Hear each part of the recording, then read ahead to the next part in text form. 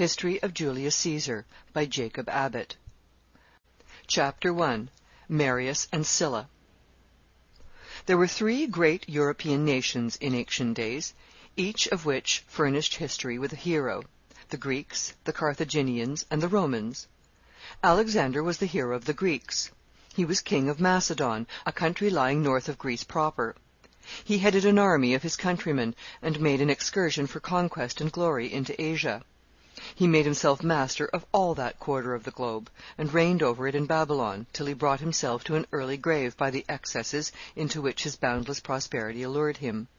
His fame rests on his triumphant success in building up for himself so vast an empire, and the admiration which his career has always excited among mankind is heightened by the consideration of his youth, and of the noble and generous impulses which strongly marked his character. The Carthaginian hero was Hannibal. We class the Carthaginians among the European nations of antiquity, for in respect to their origin, their civilization, and all their commercial and political relations, they belong to the European race, though it is true that their capital was on the African side of the Mediterranean Sea. Hannibal was the great Carthaginian hero. He earned his fame by the energy and implacableness of his hate. The work of his life was to keep a vast empire in a state of continual anxiety and terror for 50 years, so that his claim to greatness and glory rests on the determination, the perseverance, and the success with which he fulfilled his function of being, while he lived, the terror of the world. The Roman hero was Caesar. He was born just 100 years before the Christian era. His renown does not depend, like that of Alexander, on foreign conquests, nor, like that of Hannibal, on the terrible energy of his aggressions upon foreign foes, but upon his protracted and dreadful contests with, and ultimate triumphs over, his rivals and competitors at home. When he appeared upon the stage, the Roman Empire already included nearly all of the world that was worth possessing. There were no more conquests to be made. Caesar did, indeed, enlarge in some degree the boundaries of the empire, but the main question in his day was, who should possess the power which preceding conquerors had acquired. The Roman Empire, as it existed in those days, must not be conceived of by the reader as united together under one compact and consolidated government. It was, on the other hand, a vast congeries of nations, widely dissimilar in every respect from each other, speaking various languages, and having various customs and laws. They were all, however, more or less dependent upon and connected with the great central power. Some of these countries were provinces, and were governed by officers appointed and sent out by the authorities at Rome. These governors had to collect the taxes of their provinces, and also to preside over and direct, in many important respects, the administration of justice. They had, accordingly, abundant opportunities to enrich themselves while thus in office, by collecting more money than they paid over to the government at home, and by taking bribes to favor the rich man's cause in court. Thus, the more wealthy and prosperous provinces were objects of great competition among aspirants for office at Rome. Leading men would get these appointments, and after remaining long enough in their provinces to acquire a fortune, would come back to Rome, and expend it in intrigues and maneuvers to obtain higher offices still. Whenever there was any foreign war to be carried on with a distant nation or tribe, there was always a great eagerness among the military officers of the state to be appointed to the command. They each felt sure that they should conquer in the contest, and they could enrich themselves still more rapidly by the spoils of victory in war than by extortion and bribes in the government of a province in peace. Then, besides, a victorious general coming back to Rome always found that his military renown added vastly to his influence and power in the city. He was welcomed with celebrations and triumphs. The people flocked to see him and to shout his praise. He placed his trophies of victory in the temples, and entertained the populace with games and shows, and with combats of gladiators or of wild beasts, which he had brought home with him for this purpose in the train of his army. While he was thus enjoying his triumph, his political enemies would be thrown into the background and into the shade, unless, indeed, some one of them might himself be earning the same honors in some other field, to come back in due time and claim his share of power and celebrity in his turn. In this case, Rome would be sometimes distracted and rent by the conflicts and contentions of military rivals, who had acquired powers too vast for all the civil influences of the Republic to regulate or control. There had been two such rivals just before the time of Caesar, who had filled the world with their quarrels. They were Marius and Sylla. Their very names have been in all ages of the world since their day the symbols of rivalry and hate. They were the representatives respectively of the two great parties into which the Roman state, like every other community in which the population at large have any voice in governing, has always been and probably always will be divided, the upper and the lower, or, as they were called in those days, the patrician and the plebeian. Sylla was the patrician. The higher and more aristocratic portions of the community were on his side. Marius was the favorite of the plebeian masses. In the contests, however, which they waged with each other, they did not trust to the mere influence of votes. They relied much more upon the soldiers they could gather under their respective standards, and upon their power of intimidating, by means of them, the Roman assemblies. There was a war to be waged with Mithridates, a very powerful Asiatic monarch, which promised great opportunities for acquiring fame and plunder. Sylla was appointed to the command.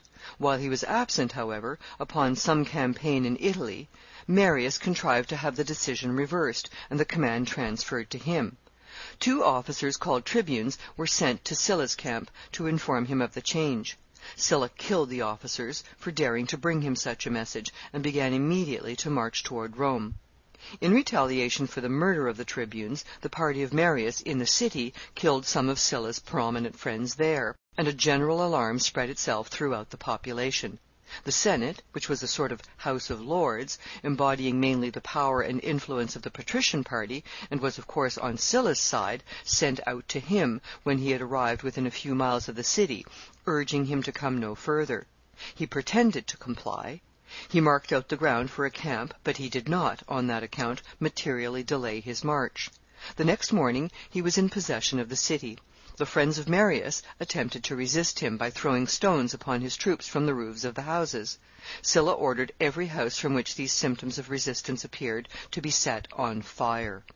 Thus the whole population of a vast and wealthy city were thrown into a condition of extreme danger and terror by the conflicts of two great bands of armed men, each claiming to be their friends. Marius was conquered in this struggle and fled for his life. Many of the friends whom he left behind were killed. The Senate were assembled, and at Sylla's orders a decree was passed declaring Marius a public enemy, and offering a reward to any one who would bring his head back to Rome. Marius fled, friendless and alone, to the southward, hunted everywhere by men who were eager to get the reward offered for his head. After various romantic adventures and narrow escapes, he succeeded in making his way across the Mediterranean Sea, and found at last a refuge in a hut among the ruins of Carthage. He was an old man, being now over 70 years of age. Of course, Sylla thought that his great rival and enemy was now finally disposed of, and he accordingly began to make preparations for his Asiatic campaign. He raised his army, built and equipped a fleet, and went away. As soon as he was gone, Marius's friends in the city began to come forth, and to take measures for reinstating themselves in power. Marius returned, too, from Africa, and soon gathered about him a large army. Being the friend, as he pretended, of the lower classes of society, he collected vast multitudes of revolted slaves, outlaws, and other desperadoes, and advanced toward Rome. He assumed himself the dress and air and savage demeanor of his followers. His countenance had been rendered haggard and cadaverous, partly by the influence of exposures, hardships, and suffering upon his advanced age, and partly by the stern and moody plans and determinations of revenge which his mind was perpetually revolving. He listened to the deputations which the Roman Senate sent out to him from time to time as he advanced toward the city, but refused to make any terms. He moved forward with all the outward deliberation and calmness suitable to his years, while all the ferocity of a tiger was burning within. As soon as he had gained possession of the city, he began his work of destruction. He first beheaded one of the consuls, and ordered his head to be set up as a public spectacle in the most conspicuous place in the city. This was the beginning. All the prominent friends of Sylla, men of the highest rank and station, were then killed wherever they could be found, without sentence, without trial, without any other accusation even than the military decision of Marius that they were his enemies and must die. For those against whom he felt any special animosity, he contrived some special mode of execution. One whose fate he wished particularly to signalize was thrown down from the Tarpeian Rock. The Tarpeian Rock was a precipice about 50 feet high, which is still to be seen in Rome, from which the worst of state criminals were sometimes thrown. They were taken up to the top by a stair, and were then hurled from the summit, to die miserably, writhing in agony after their fall, upon the rocks below. The Tarpeian Rock received its name from the ancient story of Tarpeia. The tale is that Tarpeia was a Roman girl who lived at a time in the earliest periods of the Roman history, when the city was besieged by an army from one of the neighboring nations. Besides their shields, the story is that the soldiers had golden bracelets upon their arms. They wished Tarpeia to open the gates and let them in. She promised to do so if they would give her their bracelets, but as she did not know the name of the shining ornaments, the language she used to designate them was, "Those things you have upon your arms." The soldiers acceded to her terms. She opened the gates, and they, instead of giving her the bracelets, threw their shields upon her as they passed, until the poor girl was crushed down with them and destroyed. This was near the Tarpeian Rock, which afterward took her name. The rock is now found to be perforated by a great many subterranean passages, the remains, probably, of ancient quarries. Some of these galleries are now walled up. Others are open, and the people who live around the spot believe, it is said, to this day, that Tarpeia herself sits enchanted far in the interior of these caverns, covered with gold and jewels, but that whoever attempts to find her is fated by an irresistible destiny to lose his way, and he never returns. The last story is probably as true as the other. Marius continued his executions and massacres until the whole of Sylla's party had been slain or put to flight. He made every effort to discover Sylla's wife and child, with a view to destroying them also, but they could not be found. Some friends of Sylla, taking compassion on their innocence and helplessness, concealed them, and thus saved Marius from the commission of one intended crime. Marius was disappointed, too, in some other cases, where men whom he had intended to kill destroyed themselves to baffle his vengeance. One shut himself up in a room with burning charcoal, and was suffocated with the fumes. Another bled himself to death upon a public altar, calling down the judgments of the god to whom he offered this dreadful sacrifice, upon the head of the tyrant whose atrocious cruelty he was thus attempting to evade. By the time that Marius had got fairly established in his new position, and was completely master of Rome, and the city had begun to recover a little from the shock and consternation produced by his executions, he fell sick. He was attacked with an acute disease of great violence. The attack was perhaps produced, and was certainly aggravated, by the great mental excitements through which he had passed during his exile, and in the entire change of fortune which had attended his return. From being a wretched fugitive, hiding for his life among gloomy and desolate ruins, he found himself suddenly transferred to the mastery of the world. His mind was excited, too, in respect to Sylla, whom he had not yet reached or subdued, but who was still prosecuting his war against Mithridates. Marius had had him pronounced by the Senate an enemy to his country, and was meditating plans to reach him in his distant province, considering his triumph incomplete as long as his great rival was at liberty and alive. The sickness cut short these plans, but it only inflamed to double violence the excitement and the agitations which attended them. As the dying tyrant tossed restlessly upon his bed, it was plain that the delirious ravings which he began soon to utter were excited by the same sentiments of insatiable ambition and ferocious hate whose calmer dictates he had obeyed when well. He imagined that he had succeeded in supplanting Sylla in his command, and that he was himself in Asia at the head of his armies. Impressed with this idea, he stared wildly around. He called aloud the name of Mithridates. He shouted orders to imaginary troops. He struggled to break away from the restraints which the attendants about his bedside imposed, to attack the phantom foes which haunted him in his dreams. This continued for several days, and when at last nature was exhausted by the violence of these paroxysms of frenzy, the vital powers which had been for 70 long years spending their strength in deeds of selfishness, cruelty, and hatred, found their work done, and sunk to revive no more. Marius left a son of the same name with himself, who attempted to retain his father's power. But Sylla, having brought his war with Mithridates to a conclusion, was now on his return from Asia, and it was very evident that a terrible conflict was about to ensue. Sylla advanced triumphantly through the country, while Marius the Younger and his partisans concentrated their forces about the city and prepared for defense. The people of the city were divided, the aristocratic faction adhering to the cause of Sylla, while the democratic influences sided with Marius. Political parties rise and fall in almost all ages of the world, in alternate fluctuations, like those of the tides. The faction of Marius had been for some time in the ascendancy, and it was now its turn to fall. Sylla found, therefore, as he advanced, everything favorable to the restoration of his own party to power. He destroyed the armies which came out to oppose him. He shut up the young Marius in a city not far from Rome, where he had endeavored to find shelter and protection, and then advanced himself and took possession of the city. There he caused to be enacted again the horrid scenes of massacre and murder which Marius had perpetrated before, going, however, as much beyond the example which he followed as men usually do in the commission of crime. He gave out lists of the names of men whom he wished to have destroyed, and these unhappy victims of his revenge were to be hunted out by bands of reckless soldiers in their dwellings or in the places of public resort in the city, and dispatched by the sword wherever they could be found.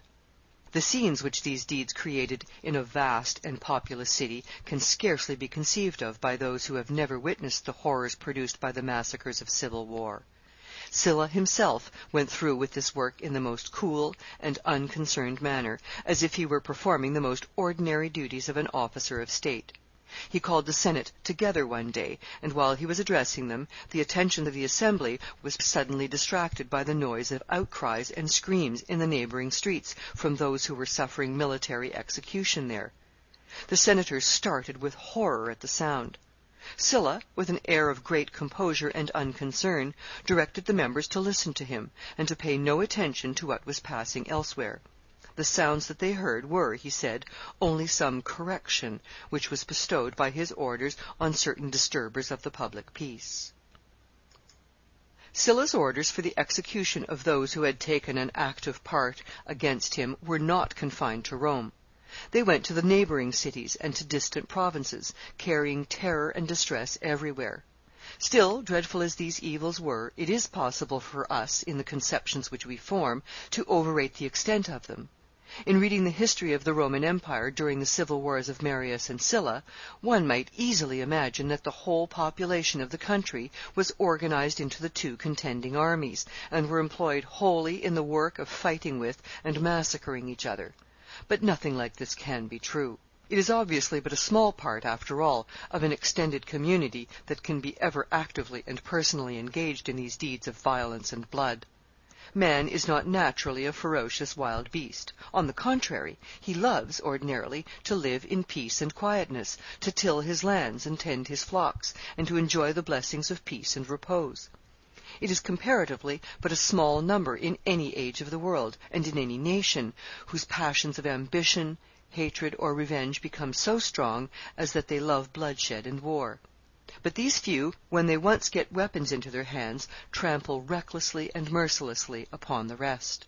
One ferocious human tiger, with a spear or a bayonet to brandish, will tyrannize as he pleases over 100 quiet men, who are armed only with shepherd's crooks, and whose only desire is to live in peace with their wives and their children. Thus, while Marius and Sylla, with some 100,000 armed and reckless followers, were carrying terror and dismay wherever they went, there were many millions of herdsmen and husbandmen in the Roman world who were dwelling in all the peace and quietness they could command, improving with their peaceful industry every acre where corn would ripen or grass grow. It was by taxing and plundering the proceeds of this industry that the generals and soldiers, the consuls and praetors, and proconsuls and propraetors filled their treasuries and fed their troops, and paid the artisans for fabricating their arms. With these avails they built the magnificent edifices of Rome, and adorned its environs with sumptuous villas. As they had the power and the arms in their hands, the peaceful and the industrious had no alternative but to submit. They went on as well as they could with their labors, bearing patiently every interruption, returning again to till their fields after the desolating march of the army had passed by, and repairing the injuries of violence and the losses sustained by plunder without useless repining. They looked upon an armed government as a necessary and inevitable affliction of humanity, and submitted to its destructive violence as they would submit to an earthquake or a pestilence. The tillers of the soil manage better in this country at the present day. They have the power in their own hands, and they watch very narrowly to prevent the organization of such hordes of armed desperadoes as have held the peaceful inhabitants of Europe in terror from the earliest periods down to the present day. When Sylla returned to Rome and took possession of the supreme power there, in looking over the lists of public men, there was one whom he did not know at first what to do with. It was the young Julius Caesar, the subject of this history. Caesar was by birth patrician, having descended from a long line of noble ancestors. There had been before his day a great many Caesars who had held the highest offices of the state, and many of them had been celebrated in history. He naturally, therefore, belonged to Sylla's side, as Sylla was the representative of the patrician interest. But then Caesar had personally been inclined toward the party of Marius. The elder Marius had married his aunt, and besides, Caesar himself had married the daughter of Cinna, who had been the most efficient and powerful of Marius's coadjutors and friends. Caesar was at this time a very young man, and he was of an ardent and reckless character, though he had thus far taken no active part in public affairs. Sylla overlooked him for a time, but at length was about to put his name on the list of the proscribed. Some of the nobles, who were friends both of Sylla and of Caesar too, interceded for the young man. Sylla yielded to their request, or rather suspended his decision, and sent orders to Caesar to repudiate his wife, the daughter of Cinna. Her name was Cornelia. Caesar absolutely refused to repudiate his wife. He was influenced in this decision partly by affection for Cornelia, and partly by a sort of stern and indomitable insubmissiveness, which formed from his earliest years a prominent trait in his character, and which led him during all his life to brave every possible danger rather than allow himself to be controlled. Caesar knew very well that when his refusal should be reported to Sylla, the next order would be for his destruction. He accordingly fled. Sylla deprived him of his titles and offices, confiscated his wife's fortune and his own patrimonial estate, and put his name upon the list of the public enemies. Thus Caesar became a fugitive and an exile. The adventures which befell him in his wanderings will be described in the following chapter. Sylla was now in the possession of absolute power. He was master of Rome and of all the countries over which Rome held sway. Still, he was nominally not a magistrate, but only a general returning victoriously from his Asiatic campaign, and putting to death, somewhat irregularly, it is true, by a sort of martial law, persons whom he found, as he said, disturbing the public peace.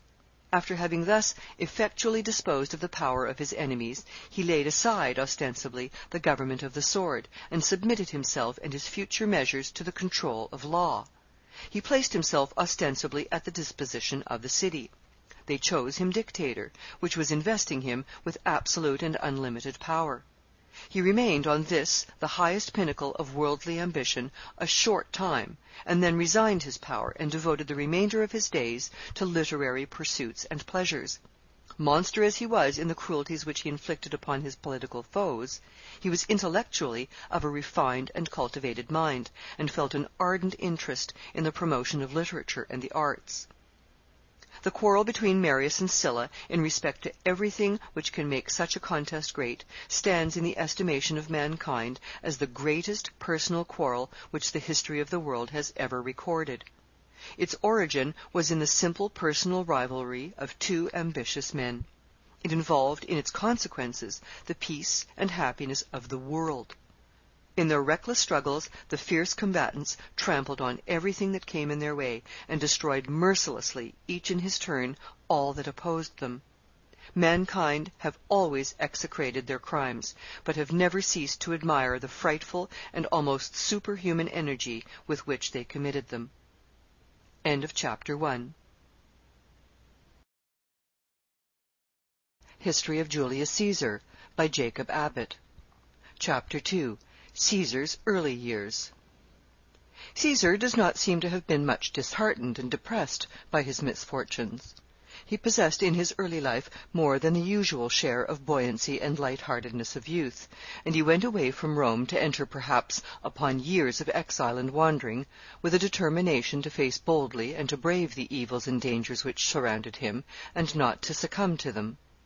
Sometimes they who become great in their maturer years are thoughtful, grave, and sedate when young. It was not so, however, with Caesar. He was of a very gay and lively disposition. He was tall and handsome in his person, fascinating in his manners, and fond of society, as people always are who know or who suppose that they shine in it. He had seemed, in a word, during his residence at Rome, wholly intent upon the pleasures of a gay and joyous life, and upon the personal observation which his rank, his wealth, his agreeable manners, and his position in society secured for him. In fact, they who observed and studied his character in these early years thought that although his situation was very favorable for acquiring power and renown, he would never feel any strong degree of ambition to avail himself of its advantages. He was too much interested, they thought, in personal pleasures ever to become great, either as a military commander or a statesman. Sylla, however, thought differently. He had penetration enough to perceive, beneath all the gaiety and love of pleasure which characterized Caesar's youthful life, the germs of a sterner and more aspiring spirit, which, he was very sorry to see, was likely to expend its future energies in hostility to him. By refusing to submit to Sylla's commands, Caesar had in effect thrown himself entirely upon the other party, and would be, of course, in future identified with them. Sylla consequently looked upon him now as a confirmed and settled enemy. Some friends of Caesar among the patrician families interceded on his behalf with Sylla again, after he had fled from Rome. They wished Sylla to pardon him, saying that he was a mere boy and could do him no harm. Sylla shook his head, saying that, young as he was, he saw in him indications of a future power which he thought was more to be dreaded than that of many Mariuses. One reason which led Sylla to form this opinion of Caesar was that the young nobleman, with all his love of gaiety and pleasure, had not neglected his studies, but had taken great pains to perfect himself in such intellectual pursuits as ambitious men who looked forward to political influence and ascendancy were accustomed to prosecute in those days. He had studied the Greek language, and read the works of Greek historians, and he attended lectures on philosophy and rhetoric, and was obviously interested deeply in acquiring power as a public speaker. To write and speak well gave a public man great influence in those days. Many of the measures of the government were determined by the action of great assemblies of the free citizens, which action was itself, in a great measure, controlled by the harangues of orators, who had such powers of voice and such qualities of mind as enabled them to gain the attention and sway the opinions of large bodies of men. It must not be supposed, however, that this popular power was shared by all the inhabitants of the city. At one time, when the population of the city was about 3 millions, the number of free citizens was only 300,000. The rest were laborers, artisans, and slaves, who had no voice in public affairs. The free citizens held very frequent public assemblies. There were various squares and open spaces in the city where such assemblies were convened, and where courts of justice were held. The Roman name for such a square was Forum. There was one which was distinguished above all the rest, and was called emphatically the Forum. It was a magnificent square, surrounded by splendid edifices, and ornamented by sculptures and statues without number. There were ranges of porticos along the sides, where the people were sheltered from the weather when necessary, though it is seldom that there is any necessity for shelter under an Italian sky. In this area and under these porticos the people held their assemblies, and here courts of justice were accustomed to sit. The Forum was ornamented continually with new monuments, temples, statues, and columns by successful generals returning in triumph from foreign campaigns, and by proconsuls and praetors coming back enriched from their provinces, until it was fairly choked up with its architectural magnificence, and it had at last to be partially cleared again, as one would thin out too dense a forest, in order to make room for the assemblies which it was its main function to contain. The people of Rome had of course no printed books, and yet they were mentally cultivated and refined, and were qualified for a very high appreciation of intellectual pursuits and pleasures. In the absence, therefore, of all facilities for private reading, the forum became the great central point of attraction. The same kind of interest, which in our day finds its gratification in reading volumes of printed history quietly at home, or in silently perusing the columns of newspapers and magazines in libraries and reading rooms, where a whisper is seldom heard, in Caesar's day brought everybody to the forum to listen to historical harangues, or political discussions, or forensic arguments in the midst of noisy crowds. Here all tidings centered. Here all questions were discussed and all great elections held. Here were waged those ceaseless conflicts of ambition and struggles of power on which the fate of nations, and sometimes the welfare of almost half mankind, depended. Of course, every ambitious man who aspired to an ascendancy over his fellow men wished to make his voice heard in the forum. To calm the boisterous tumult there, and to hold, as some of the Roman orators could do, the vast assemblies in silent and breathless attention, was a power as delightful in its exercise as it was glorious in its fame. Caesar had felt this ambition, and had devoted himself very earnestly to the study of oratory. His teacher was Apollonius, a philosopher and rhetorician from Rhodes. Rhodes is a Grecian island near the southwestern coast of Asia Minor. Apollonius was a teacher of great celebrity, and Caesar became a very able writer and speaker under his instructions. His time and attention were in fact strangely divided between the highest and noblest intellectual avocations and the lowest sensual pleasures of a gay and dissipated life. The coming of Sylla had, however, interrupted all, and after receiving the dictator's command to give up his wife and abandon the Marian faction, and determining to disobey it, he fled suddenly from Rome, as was stated at the close of the last chapter, at midnight, and in disguise. He was sick, too, at the time, with an intermittent fever. The paroxysm returned once in 3 or 4 days, leaving him in tolerable health during the interval. He went first into the country of the Sabines, northeast of Rome, where he wandered up and down, exposed continually to great dangers from those who knew that he was an object of the great dictator's displeasure, and who were sure of favor and of a reward if they could carry his head to Sylla. He had to change his quarters every day, and to resort to every possible mode of concealment. He was, however, at last discovered, and seized by a centurion. A centurion was a commander of 100 men. His rank and his position, therefore, corresponded somewhat with those of a captain in a modern army. Caesar was not much disturbed at this accident. He offered the centurion a bribe sufficient to induce him to give up his prisoner, and so escaped. The two ancient historians, whose records contain nearly all the particulars of the early life of Caesar which are now known, give somewhat contradictory accounts of the adventures which befell him during his subsequent wanderings. They relate, in general, the same incidents, but in such different connections that the precise chronological order of the events which occurred cannot now be ascertained. At all events, Caesar, finding that he was no longer safe in the vicinity of Rome, moved gradually to the eastward, attended by a few followers, until he reached the sea, and there he embarked on board a ship to leave his native land altogether. After various adventures and wanderings, he found himself at length in Asia Minor, and he made his way at last to the kingdom of Bithynia, on the northern shore.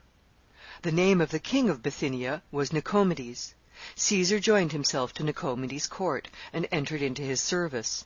In the meantime, Sylla had ceased to pursue him, and ultimately granted him a pardon, but whether before or after this time is not now to be ascertained. At all events, Caesar became interested in the scenes and enjoyments of Nicomedes' court, and allowed the time to pass away without forming any plans for returning to Rome.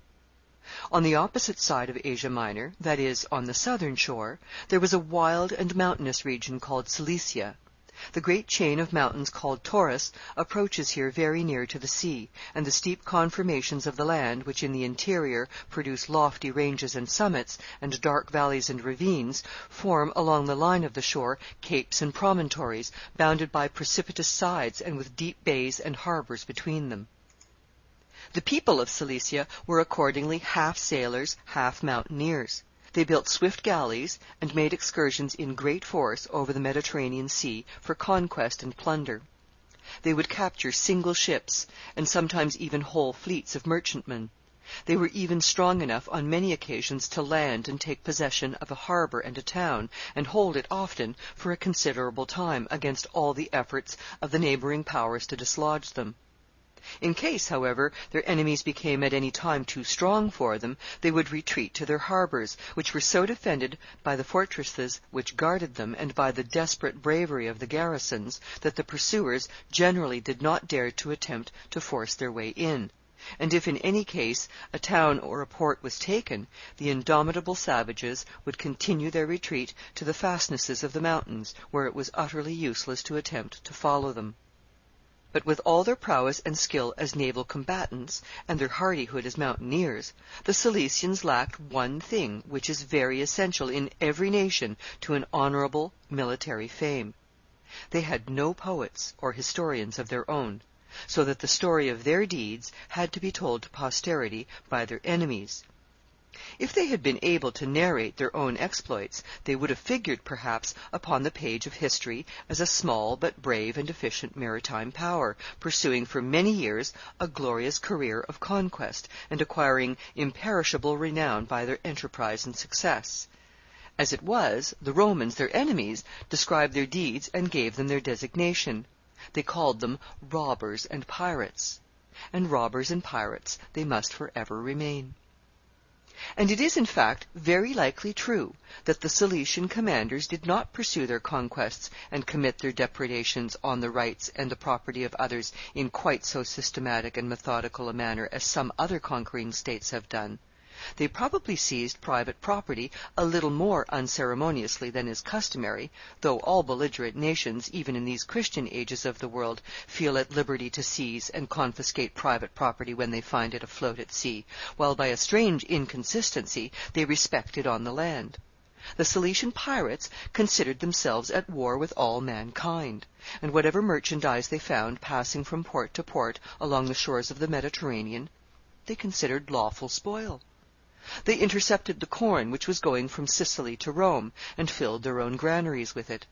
They got rich merchandise from the ships of Alexandria, which brought sometimes gold and gems and costly fabrics from the East, and they obtained often large sums of money by seizing men of distinction and wealth, who were continually passing to and fro between Italy and Greece, and holding them for a ransom. They were particularly pleased to get possession in this way of Roman generals and officers of state, who were going out to take the command of armies, or who were returning from their provinces with the wealth which they had accumulated there. Many expeditions were fitted out, and many naval commanders were commissioned to suppress and subdue these common enemies of mankind, as the Romans called them. At one time, while a distinguished general named Antonius was in pursuit of them at the head of a fleet, a party of the pirates made a descent upon the Italian coast, south of Rome, at Nicenum, where the ancient patrimonial mansion of this very Antonius was situated, and took away several members of his family as captives, and so compelled him to ransom them by paying a very large sum of money. The pirates grew bolder and bolder in proportion to their success. They finally almost stopped all intercourse between Italy and Greece, neither the merchants daring to expose their merchandise, nor the passengers their persons to such dangers. They then approached nearer and nearer to Rome, and at last actually entered the Tiber, and surprised and carried off a Roman fleet which was anchored there. Caesar himself fell into the hands of these pirates at some time during the period of his wanderings. The pirates captured the ship in which he was sailing near Pharmacusa, a small island in the northeastern part of the Aegean Sea. He was not at this time in the destitute condition in which he had found himself on leaving Rome, but was traveling with attendants suitable to his rank, and in such a style and manner as at once made it evident to the pirates that he was a man of distinction. They accordingly held him for ransom, and in the meantime, until he could take measures for raising the money, they kept him a prisoner on board the vessel which had captured him. In this situation, Caesar, though entirely in the power and at the mercy of his lawless captors, assumed such an air of superiority and command in all his intercourse with them as at first awakened their astonishment, then excited their admiration, and ended in almost subjecting them to his will. He asked them what they demanded for his ransom. They said 20 talents, which was quite a large amount, a talent itself being a considerable sum of money. Caesar laughed at this demand, and told them it was plain that they did not know who he was. He would give them 50 talents. He then sent away his attendants to the shore, with orders to proceed to certain cities where he was known, in order to procure the money, retaining only a physician and 2 servants for himself.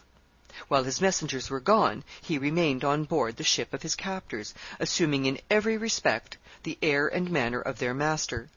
When he wished to sleep, if they made a noise which disturbed him, he sent them orders to be still. He joined them in their sports and diversions on the deck, surpassing them in their feats, and taking the direction of everything as if he were their acknowledged leader. He wrote orations and verses which he read to them, and if his wild auditors did not appear to appreciate the literary excellence of his compositions, he told them that they were stupid fools without any taste, adding, by way of apology, that nothing better could be expected of such barbarians. The pirates asked him one day what he should do to them if he should ever at any future time take them prisoners. Caesar said that he would crucify every one of them. The ransom money at length arrived.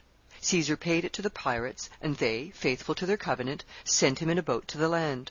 He was put ashore on the coast of Asia Minor. He proceeded immediately to Miletus, the nearest port, equipped a small fleet there, and put to sea. He sailed at once to the roadstead where the pirates had been lying, and found them still at anchor there, in perfect security. He attacked them, seized their ships, recovered his ransom money, and took the men all prisoners. He conveyed his captives to the land, and there fulfilled his threat that he would crucify them by cutting their throats and nailing their dead bodies to crosses which his men erected for the purpose along the shore. During his absence from Rome, Caesar went to Rhodes, where his former preceptor resided, and he continued to pursue there for some time his former studies. He looked forward still to appearing one day in the Roman Forum. In fact, he began to receive messages from his friends at home that they thought it would be safe for him to return. Sylla had gradually withdrawn from power, and finally had died. The aristocratical party were indeed still in the ascendancy, but the party of Marius had begun to recover a little from the total overthrow with which Sylla's return and his terrible military vengeance had overwhelmed them. Caesar himself, therefore, they thought, might, with prudent management, be safe in returning to Rome. He returned, but not to be prudent or cautious. There was no element of prudence or caution in his character.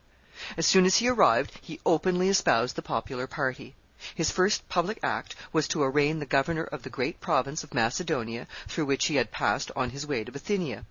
It was a consul whom he thus impeached, and a strong partisan of Sylla's. His name was Dolabella. The people were astonished at his daring in thus raising the standard of resistance to Sylla's power, indirectly, it is true, but none the less really on that account.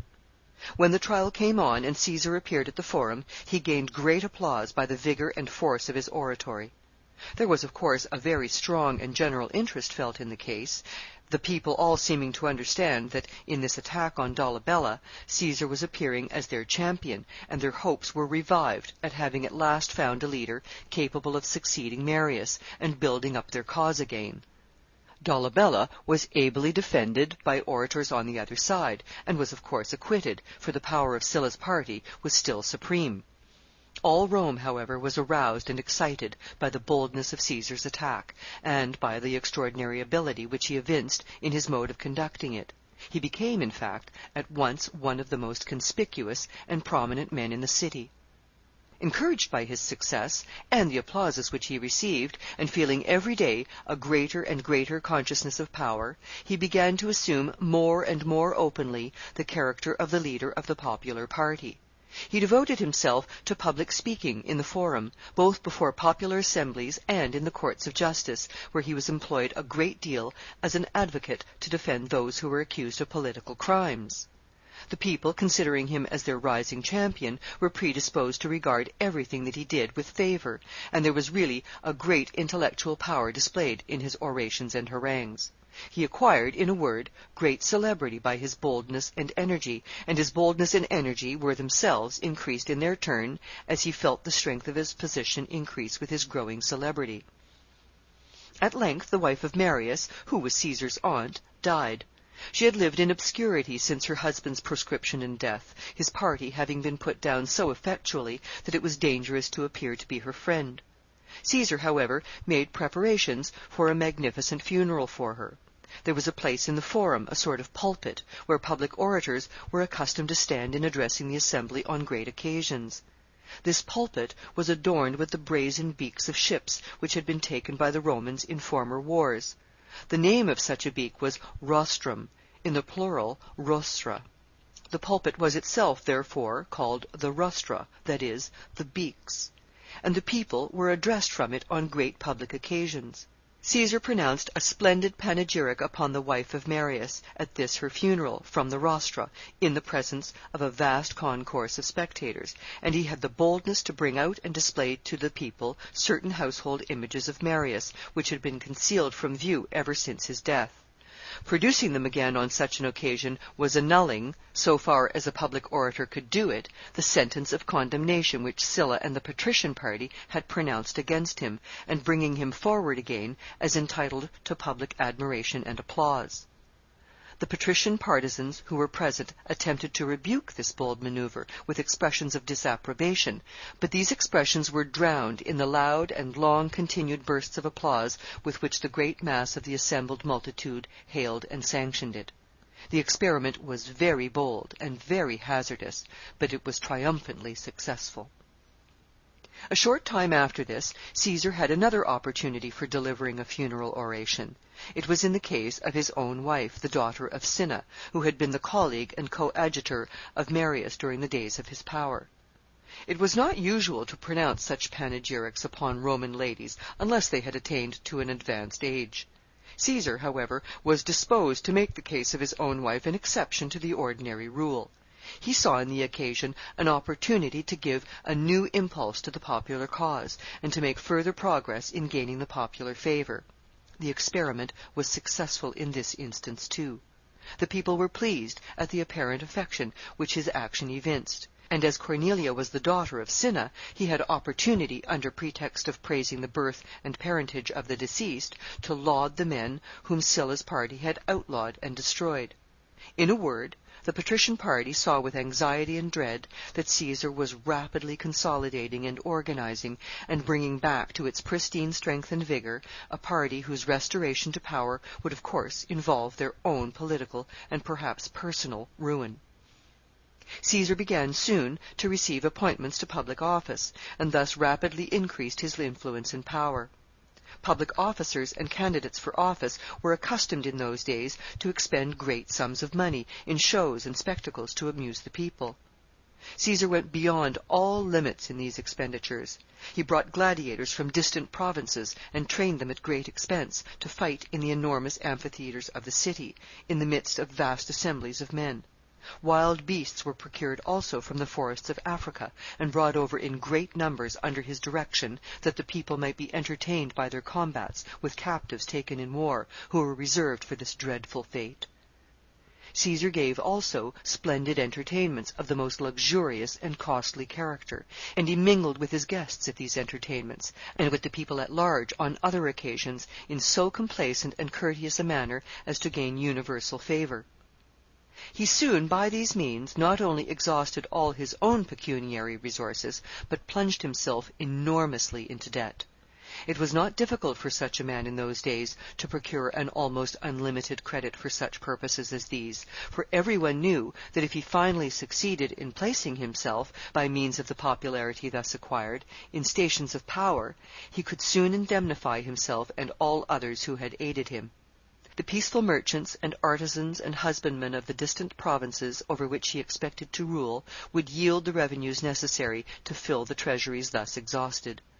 Still, Caesar's expenditures were so lavish, and the debts he incurred were so enormous, that those who had not the most unbounded confidence in his capacity and his powers believed him irretrievably ruined. The particulars, however, of these difficulties, and the manner in which Caesar contrived to extricate himself from them, will be more fully detailed in the next chapter. End of chapter 2. History of Julius Caesar, by Jacob Abbott. Chapter 3. Advancement to the consulship. From this time, which was about 67 years before the birth of Christ, Caesar remained for 9 years generally at Rome, engaged there in a constant struggle for power. He was successful in these efforts, rising all the time from one position of influence and honor to another, until he became altogether the most prominent and powerful man in the city. A great many incidents are recorded as attending these contests, which illustrate in a very striking manner the strange mixture of rude violence and legal formality by which Rome was in those days governed. Many of the most important offices of the state depended upon the votes of the people, and as the people had very little opportunity to become acquainted with the real merits of the case in respect to questions of government, they gave their votes very much according to the personal popularity of the candidate. Public men had very little moral principle in those days, and they would accordingly resort to any means whatever to procure this personal popularity.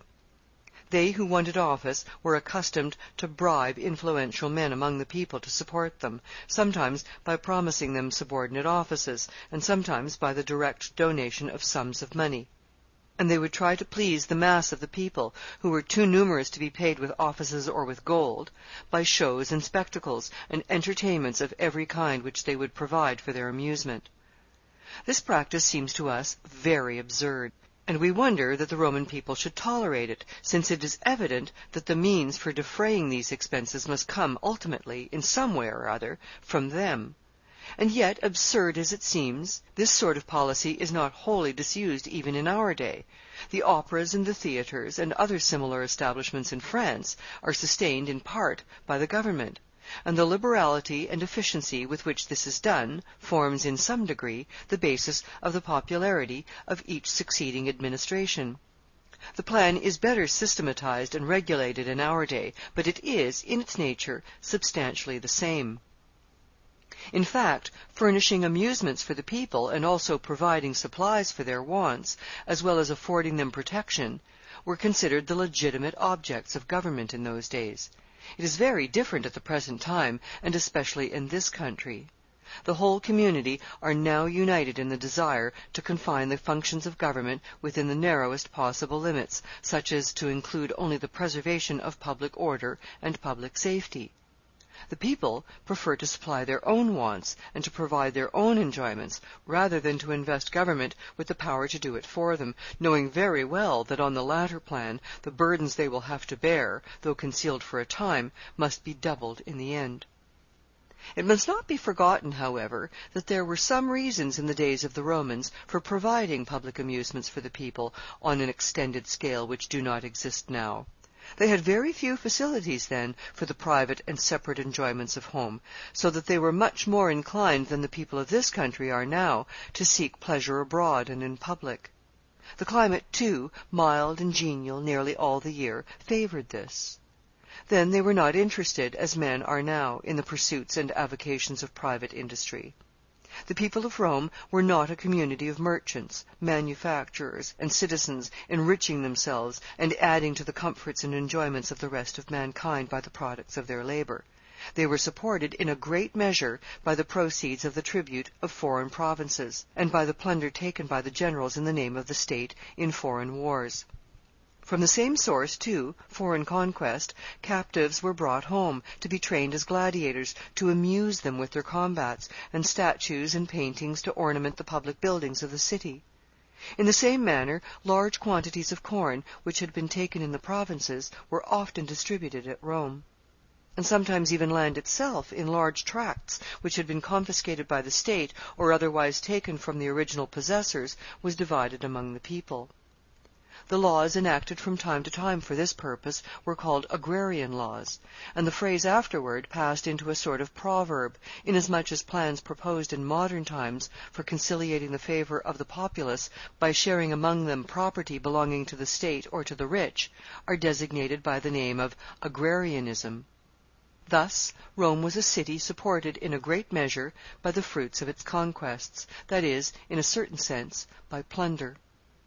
It was a vast community, most efficiently and admirably organized for this purpose, and yet it would not be perfectly just to designate the people simply as a band of robbers. They rendered, in some sense, an equivalent for what they took, in establishing and enforcing a certain organization of society throughout the world, and in preserving a sort of public order and peace. They built cities, they constructed aqueducts and roads, they formed harbors and protected them by piers and by castles. They protected commerce and cultivated the arts and encouraged literature and enforced general quiet and peace among mankind, allowing of no violence or war except what they themselves created. Thus they governed the world, and they felt, as all governors of mankind always do, fully entitled to supply themselves with the comforts and conveniences of life, in consideration of the service which they thus rendered. Of course, it was to be expected that they would sometimes quarrel amongst themselves about the spoils. Ambitious men were always arising, eager to obtain opportunities to make fresh conquests, and to bring home new supplies, and those who were most successful in making the results of their conquests available in adding to the wealth and to the public enjoyments of the city would, of course, be most popular with the voters. Hence, extortion in the provinces, and the most profuse and lavish expenditure in the city, became the policy which every great man must pursue to rise to power. Caesar entered into this policy with his whole soul, founding all his hopes of success upon the favor of the populace. Of course, he had many rivals and opponents among the patrician ranks and in the Senate, and they often impeded and thwarted his plans and measures for a time, though he always triumphed in the end. One of the first offices of importance to which he attained was that of quaestor, as it was called, which office called him away from Rome into the province of Spain, making him the second in command there. The officer first in command in the province was, in this instance, a praetor. During his absence in Spain, Caesar replenished in some degree his exhausted finances, but he soon became very much discontented with so subordinate a position. His discontent was greatly increased by his coming unexpectedly one day at a city then called Hades, the present Cadiz, upon a statue of Alexander, which adorned one of the public edifices there. Alexander died when he was only about 30 years of age, having before that period made himself master of the world. Caesar was himself now about 35 years of age, and it made him very sad to reflect that, though he had lived 5 years longer than Alexander, he had yet accomplished so little. He was thus far only the second in a province, while he burned with an insatiable ambition to be the first in Rome. The reflection made him so uneasy that he left his post before his time expired, and went back to Rome, forming on the way desperate projects for getting power there. His rivals and enemies accused him of various schemes, more or less violent and treasonable in their nature, but how justly it is not now possible to ascertain. They alleged that one of his plans was to join some of the neighboring colonies, whose inhabitants wished to be admitted to the freedom of the city, and, making common cause with them, to raise an armed force and take possession of Rome. It was said that, to prevent the accomplishment of this design, an army which they had raised for the purpose of an expedition against the Cilician pirates was detained from its march, and that Caesar, seeing that the government were on their guard against him, abandoned the plan.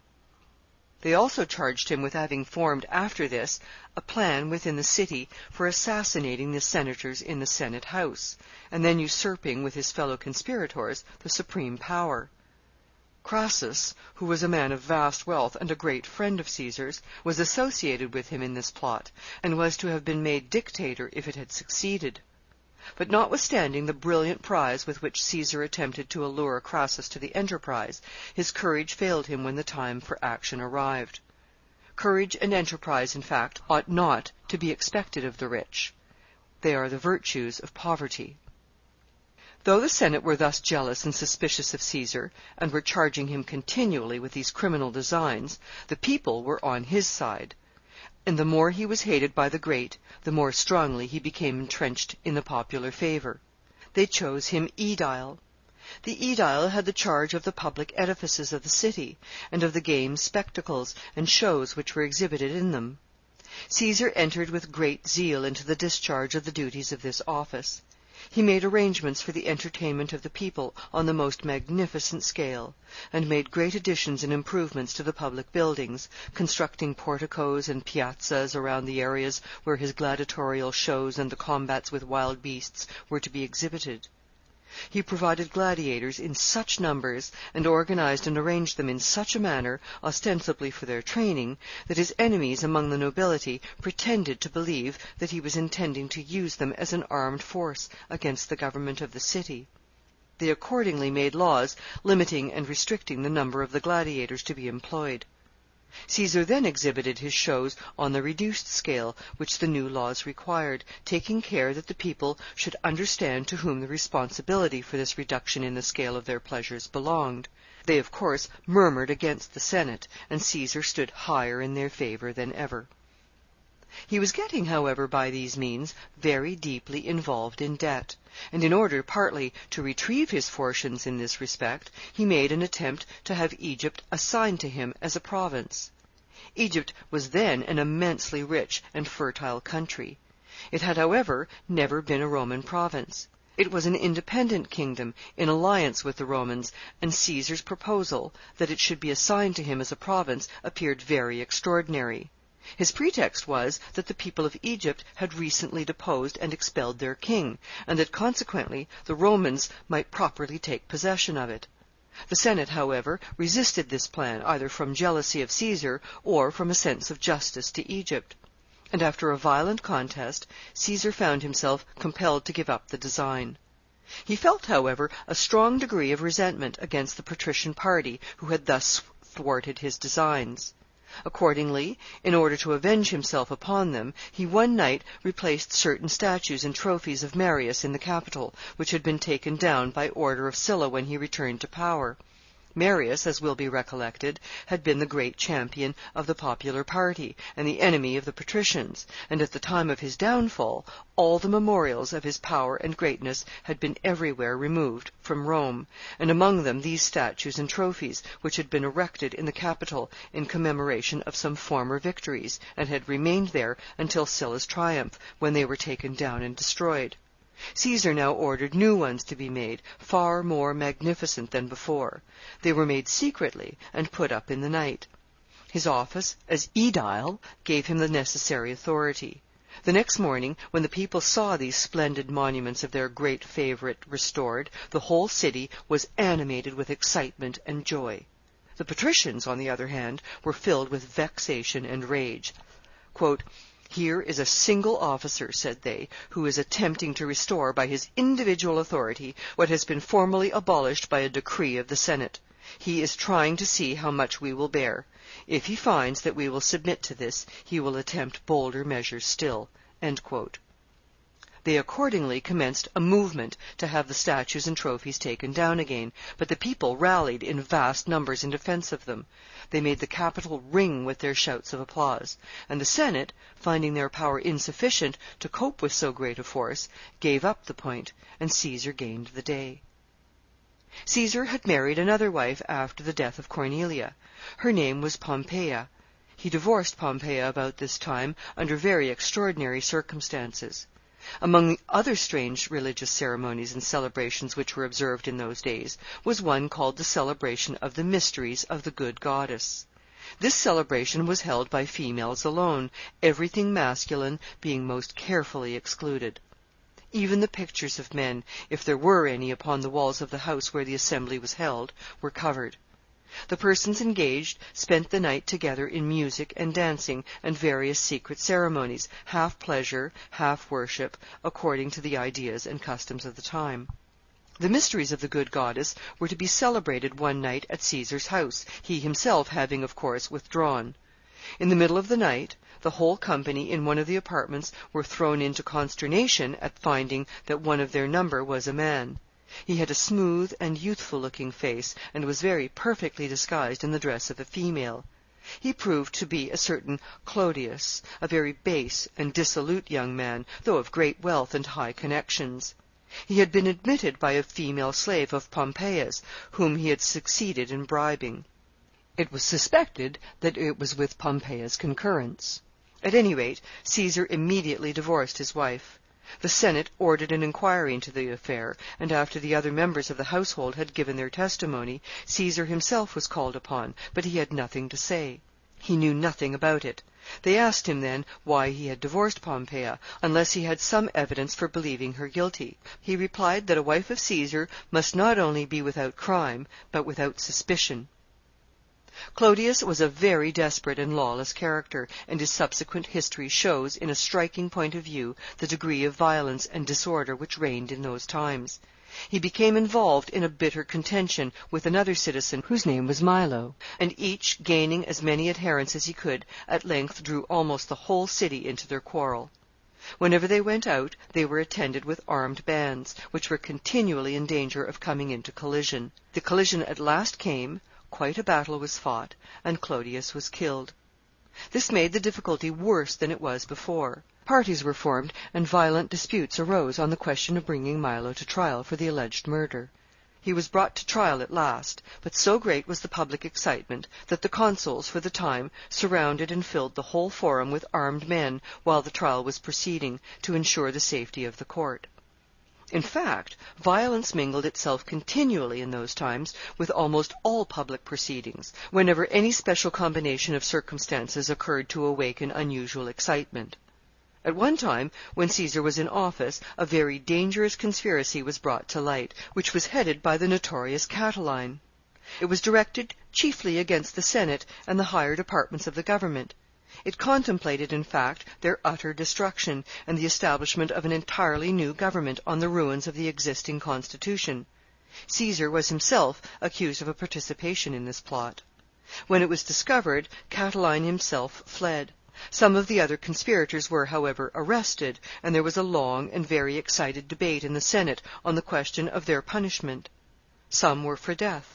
Caesar, however, very earnestly opposed this plan, recommending instead the confiscation of the estates of the conspirators and their imprisonment in some of the distant cities of Italy. The dispute grew very warm, Caesar urging his point with great perseverance and determination, and with a degree of violence which threatened seriously to obstruct the proceedings, when a body of armed men, a sort of guard of honor stationed there, gathered around him and threatened him with their swords. Quite a scene of disorder and terror ensued. Some of the senators arose hastily and fled from the vicinity of Caesar's seat to avoid the danger. Others, more courageous, or more devoted in their attachment to him, gathered around him to protect him, as far as they could, by interposing their bodies between his person and the weapons of his assailants. Caesar soon left the Senate, and for a long time would return to it no more. Although Caesar was all this time, on the whole, rising in influence and power, there were still fluctuations in his fortune, and the tide sometimes, for a short period, went strongly against him. He was at one time, when greatly involved in debt and embarrassed in all his affairs, a candidate for a very high office, that of Pontifex Maximus, or sovereign pontiff. The office of Pontifex was originally that of building and keeping custody of the bridges of the city, the name being derived from the Latin word pons, which signifies bridge. To this, however, had afterward been added the care of the temples, and finally the regulation and control of the ceremonies of religion, so that it came in the end to be an office of the highest dignity and honor. Caesar made the most desperate efforts to secure his election, resorting to such measures, expending such sums, and involving himself in debt to such an extreme that if he failed he would be irretrievably ruined. His mother, sympathizing with him in his anxiety, kissed him when he went away from the house on the morning of the election, and bade him farewell with tears. He told her that he should come home that night the pontiff, or he should never come home at all. He succeeded in gaining the election. At one time, Caesar was actually deposed from a high office which he held, by a decree of the Senate. He determined to disregard this decree, and go on in the discharge of his office as usual. But the Senate, whose ascendency was now, for some reason, once more established, prepared to prevent him by force of arms. Caesar, finding that he was not sustained, gave up the contest, put off his robes of office, and went home. 2 days afterward a reaction occurred. A mass of the populace came together to his house, and offered their assistance to restore his rights and vindicate his honor. Caesar, however, contrary to what everyone would have expected of him, exerted his influence to calm and quiet the mob, and then sent them away, remaining himself in private as before. The Senate had been alarmed at the first outbreak of the tumult, and a meeting had been suddenly convened to consider what measures to adopt in such a crisis. When, however, they found that Caesar had himself interposed, and by his own personal influence had saved the city from the danger which threatened it, they were so strongly impressed with a sense of his forbearance and generosity that they sent for him to come to the Senate House, and after formally expressing their thanks, they cancelled their former vote, and restored him to his office again. This change in the action of the Senate does not, however, necessarily indicate so great a change of individual sentiment as one might at first imagine. There was undoubtedly a large minority who were averse to his being deposed in the first instance, but being outvoted, the decree of deposition was passed. Others were perhaps more or less doubtful. Caesar's generous forbearance in refusing the offered aid of the populace carried over a number of these sufficient to shift the majority, and thus the action of the body was reversed. It is in this way that the sudden and apparently total changes in the action of deliberative assemblies which often take place, and which would otherwise in some cases be almost incredible, are to be explained. After this, Caesar became involved in another difficulty, in consequence of the appearance of some definite and positive evidence that he was connected with Catiline in his famous conspiracy. One of the senators said that Catiline himself had informed him that Caesar was one of the accomplices of the plot. Another witness, named Vettius, laid an information against Caesar before a Roman magistrate, and offered to produce Caesar's handwriting in proof of his participation in the conspirators' designs. Caesar was very much incensed, and his manner of vindicating himself from these serious charges was as singular as many of his other deeds. He arrested Vettius, and sentenced him to pay a heavy fine and to be imprisoned, and he contrived also to expose him, in the course of the proceedings, to the mob in the Forum, who were always ready to espouse Caesar's cause, and who on this occasion beat Vettius so unmercifully that he barely escaped with his life. The magistrate, too, was thrown into prison for having dared to take an information against a superior officer. At last, Caesar became so much involved in debt through the boundless extravagance of his expenditures that something must be done to replenish his exhausted finances. He had, however, by this time risen so high in official influence and power that he succeeded in having Spain assigned to him as his province, and he began to make preparations to proceed to it. His creditors, however, interposed, unwilling to let him go without giving them security.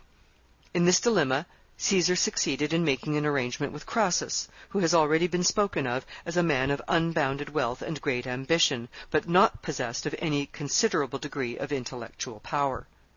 Crassus consented to give the necessary security, with an understanding that Caesar was to repay him by exerting his political influence in his favor. So soon as this arrangement was made, Caesar set off in a sudden and private manner, as if he expected that otherwise some new difficulty would intervene. He went to Spain by land, passing through Switzerland on the way. He stopped with his attendants one night at a very insignificant village of shepherds' huts among the mountains.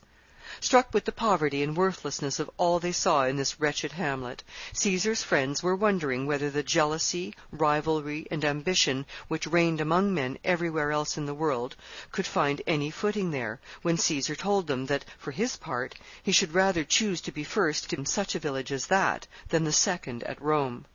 The story has been repeated 1,000 times, and told to every successive generation now for nearly 20 centuries, as an illustration of the peculiar type and character of the ambition which controls such a soul as that of Caesar.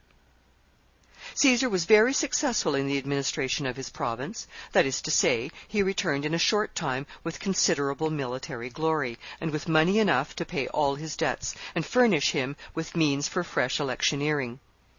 He now felt strong enough to aspire to the office of consul, which was the highest office of the Roman state. When the line of kings had been deposed, the Romans had vested the supreme magistracy in the hands of 2 consuls, who were chosen annually in a general election, the formalities of which were all very carefully arranged. The current of popular opinion was, of course, in Caesar's favor, but he had many powerful rivals and enemies among the great, who, however, hated and opposed each other as well as him. There was at that time a very bitter feud between Pompey and Crassus, each of them struggling for power against the efforts of the other. Pompey possessed great influence through his splendid abilities and his military renown. Crassus, as has already been stated, was powerful through his wealth. Caesar, who had some influence with them both, now conceived the bold design of reconciling them, and then of availing himself of their united aid in accomplishing his own particular ends. He succeeded perfectly well in this management. He represented to them that by contending against each other they only exhausted their own powers, and strengthened the arms of their common enemies. He proposed to them to unite with one another and with him, and thus make common cause to promote their common interest and advancement. They willingly acceded to this plan, and a triple league was accordingly formed, in which they each bound themselves to promote by every means in his power the political elevation of the others, and not to take any public step or adopt any measures without the concurrence of the three. Caesar faithfully observed the obligations of this league so long as he could use his two associates to promote his own ends, and then he abandoned it. Having, however, completed this arrangement, he was now prepared to push vigorously his claims to be elected consul.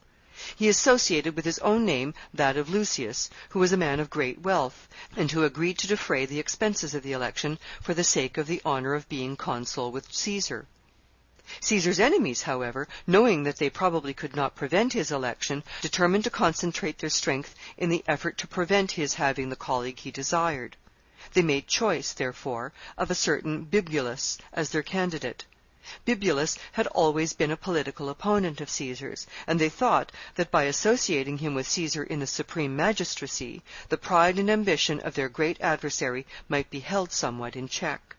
They accordingly made a contribution among themselves to enable Bibulus to expend as much money in bribery as Lucius, and the canvass went on.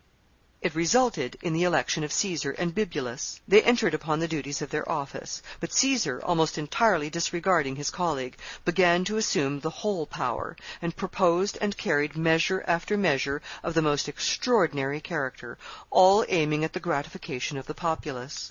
He was at first opposed violently, both by Bibulus and by many leading members of the Senate, especially by Cato, a stern and inflexible patriot, whom neither fear of danger nor hope of reward could move from what he regarded his duty. But Caesar was now getting strong enough to put down the opposition which he encountered without much scruple as to the means. He ordered Cato on one occasion to be arrested in the Senate and sent to prison. Another influential member of the Senate rose and was going out with him. Caesar asked him where he was going. He said he was going with Cato. He would rather, he said, be with Cato in prison than in the Senate with Caesar.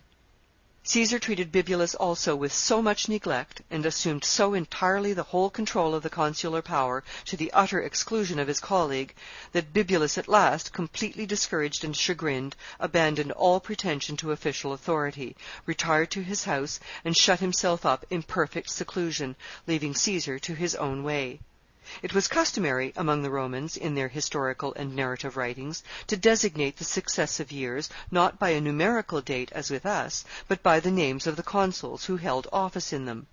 Thus, in the time of Caesar's consulship, the phrase would have been, "in the year of Caesar and Bibulus, consuls," according to the ordinary usage, but the wags of the city, in order to make sport of the assumptions of Caesar and the insignificance of Bibulus, used to say, "in the year of Julius and Caesar, consuls," rejecting the name of Bibulus altogether, and taking the two names of Caesar to make out the necessary duality. End of chapter 3. History of Julius Caesar by Jacob Abbott. Chapter 4. The Conquest of Gaul.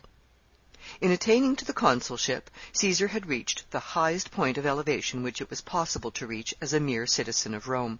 His ambition was, however, of course, not satisfied. The only way to acquire higher distinction and to rise to higher power was to enter upon a career of foreign conquest. Caesar therefore aspired now to be a soldier. He accordingly obtained the command of an army, and entered upon a course of military campaigns in the heart of Europe, which he continued for 8 years. These 8 years constitute one of the most important and strongly marked periods of his life. He was triumphantly successful in his military career, and he made, accordingly, a vast accession to his celebrity and power in his own day by the results of his campaigns.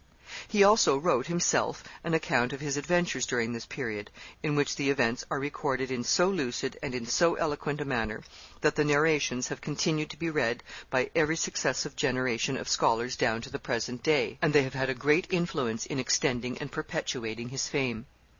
The principal scenes of the exploits which Caesar performed during the period of this, his first great military career, were the north of Italy, Switzerland, France, Germany, and England, a great tract of country, nearly all of which he overran and conquered.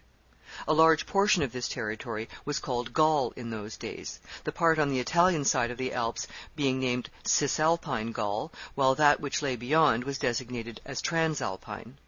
Transalpine Gaul was substantially what is now France. There was a part of Transalpine Gaul which had been already conquered and reduced to a Roman province. It was called the Province then, and has retained the name, with a slight change in orthography, to the present day. It is now known as Provence. The countries which Caesar went to invade were occupied by various nations and tribes, many of which were well organized and warlike, and some of them were considerably civilized and wealthy. They had extended tracts of cultivated land, the slopes of the hills and the mountain sides being formed into green pasturages, which were covered with flocks of goats and sheep and herds of cattle, while the smoother and more level tracts were adorned with smiling vineyards and broadly extended fields of waving grain. They had cities, forts, ships, and armies. Their manners and customs would be considered somewhat rude by modern nations, and some of their usages of war were half barbarian. For example, in one of the nations which Caesar encountered, he found, as he says in his narrative, a corps of cavalry, as a constituent part of the army, in which to every horse there were 2 men, one the rider, and the other a sort of foot soldier and attendant. If the battle went against them, and the squadron were put to their speed in a retreat, these footmen would cling to the manes of the horses, and then, half running, half flying, they would be borne along over the field, thus keeping always at the side of their comrades, and escaping with them to a place of safety.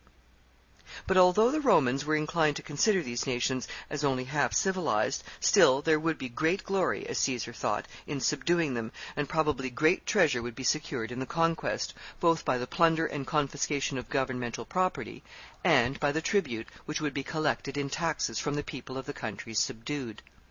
Caesar accordingly placed himself at the head of an army of 3 Roman legions, which he contrived, by means of a great deal of political maneuvering and management, to have raised and placed under his command. One of these legions, which was called the 10th Legion, was his favorite corps, on account of the bravery and hardihood which they often displayed. At the head of these legions, Caesar set out for Gaul. He was at this time not far from 40 years of age. Caesar had no difficulty in finding pretexts for making war upon any of these various nations that he might desire to subdue. They were, of course, frequently at war with each other, and there were at all times standing topics of controversy and unsettled disputes among them. Caesar had, therefore, only to draw near to the scene of contention, and then to take sides with one party or the other. It mattered little with which, for the affair almost always resulted in the end in his making himself master of both. The manner, however, in which this sort of operation was performed can best be illustrated by an example, and we will take for the purpose the case of Ariovistus.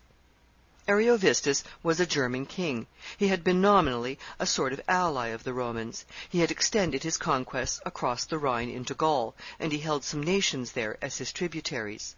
Among these, the Aeduans were a prominent party, and to simplify the account, we will take their name as the representative of all who were concerned.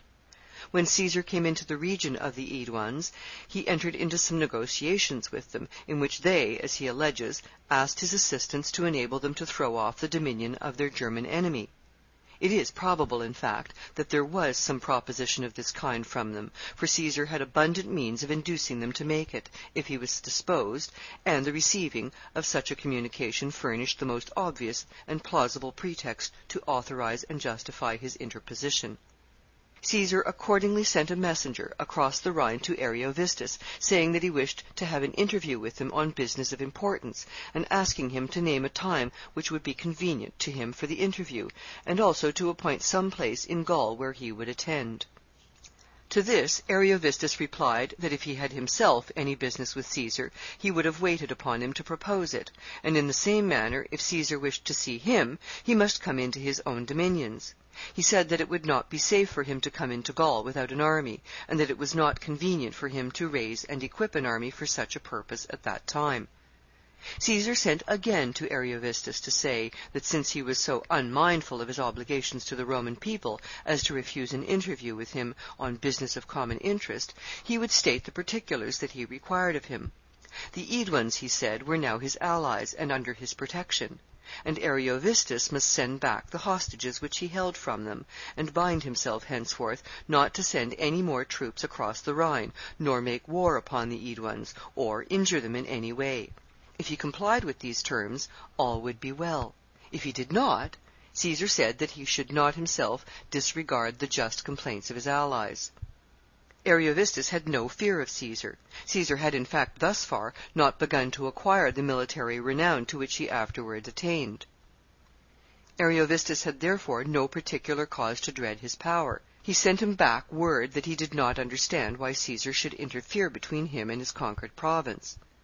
The Aeduans, said he, tried the fortune of war with me, and were overcome, and they must abide the issue. The Romans manage their conquered provinces as they judge proper, without holding themselves accountable to anyone. I shall do the same with mine. All that I can say is, that so long as the Aeduans submit peaceably to my authority, and pay their tribute, I shall not molest them. As to your threat that you shall not disregard their complaints, you must know that no one has ever made war upon me but to his own destruction, and if you wish to see how it will turn out in your case, you may make the experiment whenever you please. Both parties immediately prepared for war. Ariovistus, instead of waiting to be attacked, assembled his army, crossed the Rhine, and advanced into the territories from which Caesar had undertaken to exclude him. As Caesar, however, began to make his arrangements for putting his army in motion to meet his approaching enemy, there began to circulate throughout the camp such extraordinary stories of the terrible strength and courage of the German soldiery as to produce a very general panic. So great at length became the anxiety and alarm that even the officers were wholly dejected and discouraged, and as for the men, they were on the very eve of mutiny. When Caesar understood this state of things, he called an assembly of the troops and made an address to them. He told them that he was astonished to learn to what an extent an unworthy despondency and fear had taken possession of their minds, and how little confidence they reposed in him, their general. And then, after some further remarks about the duty of a soldier to be ready to go wherever his commander leads him, and presenting also some considerations in respect to the German troops with which they were going to contend, in order to show them that they had no cause to fear, he ended by saying that he had not been fully decided as to the time of marching, but that now he had concluded to give orders for setting out the next morning at 3 o'clock, that he might learn, as soon as possible, who were too cowardly to follow him. He would go himself, he said, if he was attended by the 10th Legion alone. He was sure that they would not shrink from any undertaking in which he led the way. The soldiers, moved partly by shame, partly by the decisive and commanding tone which their general assumed, and partly reassured by the courage and confidence which he seemed to feel, laid aside their fears and vied with each other henceforth in energy and ardor. The armies approached each other. Ariovistus sent to Caesar, saying that now, if he wished it, he was ready for an interview. Caesar acceded to the suggestion, and the arrangements for a conference were made, each party, as usual in such cases, taking every precaution to guard against the treachery of the other. Between the two camps there was a rising ground, in the middle of an open plain, where it was decided that the conference should be held. Ariovistus proposed that neither party should bring any foot soldiers to the place of meeting, but cavalry alone, and that these bodies of cavalry, brought by the respective generals, should remain at the foot of the eminence on either side, while Caesar and Ariovistus themselves, attended each by only 10 followers on horseback, should ascend it. This plan was acceded to by Caesar, and a long conference was held in this way between the two generals, as they sat upon their horses on the summit of the hill. The two generals, in their discussion, only repeated in substance what they had said in their embassages before, and made no progress toward coming to an understanding. At length Caesar closed the conference and withdrew. Some days afterward, Ariovistus sent a request to Caesar, asking that he would appoint another interview, or else that he would depute one of his officers to proceed to Ariovistus's camp and receive a communication which he wished to make to him. Caesar concluded not to grant another interview, and he did not think it prudent to send any one of his principal officers as an ambassador, for fear that he might be treacherously seized and held as a hostage. He accordingly sent an ordinary messenger, accompanied by 1 or 2 men. These men were all seized and put in irons as soon as they reached the camp of Ariovistus, and Caesar now prepared in earnest for giving his enemy battle. He proved himself as skillful and efficient in arranging and managing the combat as he had been sagacious and adroit in the negotiations which preceded it. Several days were spent in maneuvers and movements, by which each party endeavored to gain some advantage over the other in respect to their position in the approaching struggle.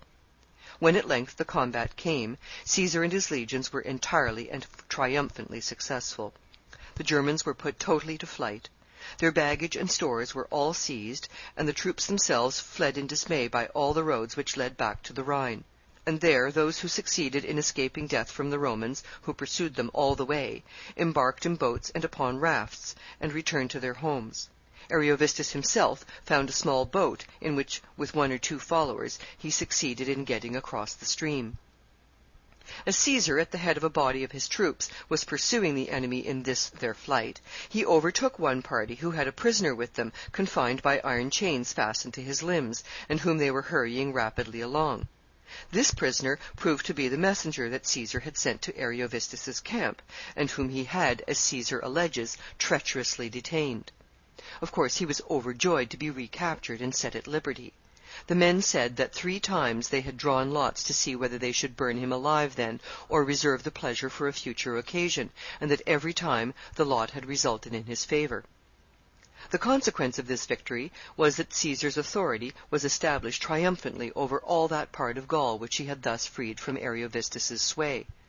Other parts of the country, too, were pervaded by the fame of his exploits, and the people everywhere began to consider what action it would be incumbent upon them to take in respect to the new military power which had appeared so suddenly among them. Some nations determined to submit without resistance, and to seek the conqueror's alliance and protection. Others, more bold or more confident of their strength, began to form combinations and to arrange plans for resisting him. But whatever they did, the result in the end was the same. Caesar's ascendancy was everywhere, and always gaining ground. Of course, it is impossible in the compass of a single chapter, which is all that can be devoted to the subject in this volume, to give any regular narrative of the events of the 8 years of Caesar's military career in Gaul. Marches, negotiations, battles, and victories mingled with and followed each other in a long succession, the particulars of which it would require a volume to detail, everything resulting most successfully for the increase of Caesar's power and the extension of his fame. Caesar gives in his narrative very extraordinary accounts of the customs and modes of life of some of the people that he encountered. There was one country, for example, in which all the lands were common, and the whole structure of society was based on the plan of forming the community into one great martial band. The nation was divided into 100 cantons, each containing 2,000 men capable of bearing arms. If these were all mustered into service together, they would form, of course, an army of 200,000 men. It was customary, however, to organize only 1/2 of them into an army, while the rest remained at home to till the ground and tend the flocks and herds. These 2 great divisions interchanged their work every year, the soldiers becoming husbandmen and the husbandmen soldiers.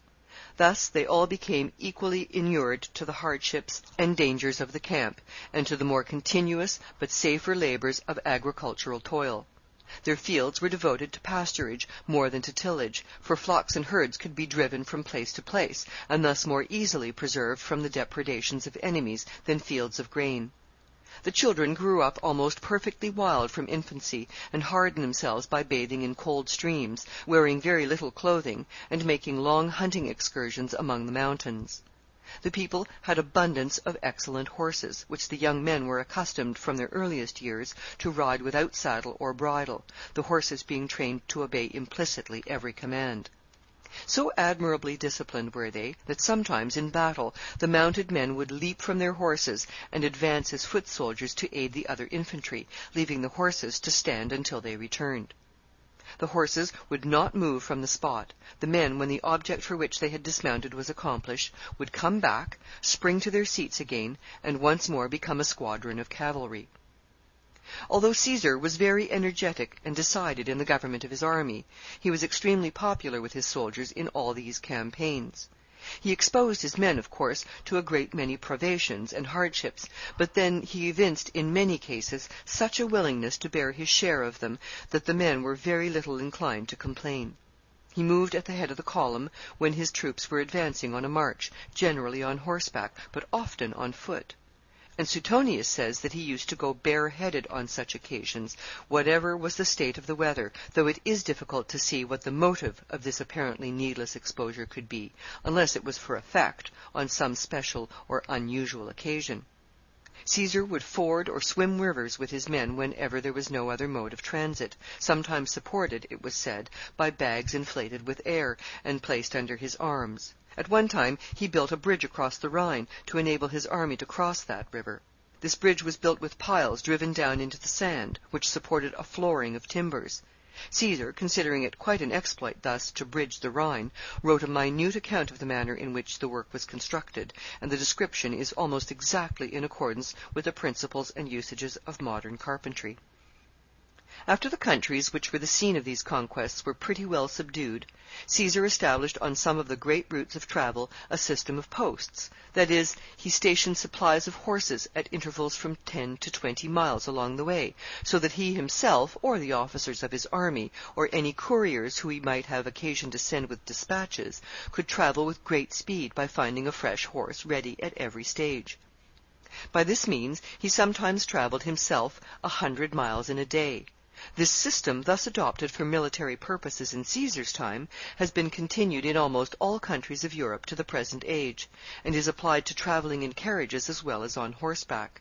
A family party purchase a carriage, and arranging within it all the comforts and conveniences which they will require on the journey, they set out, taking these post-horses, fresh at each village, to draw them to the next. Thus they can go at any rate of speed which they desire, instead of being limited in their movements by the powers of endurance of one set of animals, as they would be compelled to be if they were to travel with their own. This plan has for some reason never been introduced into America, and it is now probable that it never will be, as the railway system will doubtless supersede it. One of the most remarkable of the enterprises which Caesar undertook during the period of these campaigns was his excursion into Great Britain. The real motive of this expedition was probably a love of romantic adventure, and a desire to secure for himself at Rome the glory of having penetrated into remote regions which Roman armies had never reached before. The pretext, however, which he made to justify his invading the territories of the Britons was that the people of the island were accustomed to come across the Channel and aid the Gauls in their wars. In forming his arrangements for going into England, the first thing was to obtain all the information which was accessible in Gaul in respect to the country. There were in those days great numbers of traveling merchants who went from one nation to another to purchase and sell, taking with them such goods as were most easy of transportation. These merchants, of course, were generally possessed of a great deal of information in respect to the countries which they had visited, and Caesar called together as many of them as he could find when he had reached the northern shores of France, to inquire about the modes of crossing the Channel, the harbors on the English side, the geographical conformation of the country, and the military resources of the people. He found, however, that the merchants could give him very little information. They knew that Britain was an island, but they did not know its extent or its boundaries, and they could tell him very little of the character or customs of the people. They said that they had only been accustomed to land upon the southern shore, and to transact all their business there without penetrating at all into the interior of the country. Caesar, then, who, though undaunted and bold in emergencies requiring prompt and decisive action, was extremely cautious and wary at all other times, fitted up a single ship, and, putting one of his officers on board with a proper crew, directed him to cross the Channel to the English coast, and then to cruise along the land for some miles in each direction, to observe where were the best harbors and places for landing, and to examine generally the appearance of the shore. This vessel was a galley, manned with numerous oarsmen, well selected and strong, so that it could retreat with great speed from any sudden appearance of danger. The name of the officer who had the command of it was Volusinus. Volusinus set sail, the army watching his vessel with great interest as it moved slowly away from the shore. He was gone 5 days, and then returned, bringing Caesar an account of his discoveries. In the meantime, Caesar had collected a large number of sailing vessels from the whole line of the French shore, by means of which he proposed to transport his army across the Channel. He had 2 legions to take into Britain, the remainder of his forces having been stationed as garrisons in various parts of Gaul. It was necessary, too, to leave a considerable force at his post of debarkation, in order to secure a safe retreat in case of any disaster on the British side. The number of transport ships provided for the foot soldiers, which were to be taken over, was 80. There were, besides these, 18 more, which were appointed to convey a squadron of horse. This cavalry force was to embark at a separate port, about 80 miles distant from the one from which the infantry were to sail. At length a suitable day for the embarkation arrived. The troops were put on board the ships, and orders were given to sail. The day could not be fixed beforehand, as the time for attempting to make the passage must necessarily depend upon the state of the wind and weather. Accordingly, when the favorable opportunity arrived, and the main body of the army began to embark, it took some time to send the orders to the port where the cavalry had rendezvoused, and there were besides other causes of delay which occurred to detain this corps, so that it turned out, as we shall presently see, that the foot soldiers had to act alone in the first attempt at landing on the British shore. It was 1 o'clock in the morning when the fleet set sail. The Britons had in the meantime obtained intelligence of Caesar's threatened invasion, and they had assembled in great force, with troops and horsemen and carriages of war, and were all ready to guard the shore. The coast, at the point where Caesar was approaching, consists of a line of chalky cliffs, with valley-like openings here and there between them, communicating with the shore and sometimes narrow beaches below.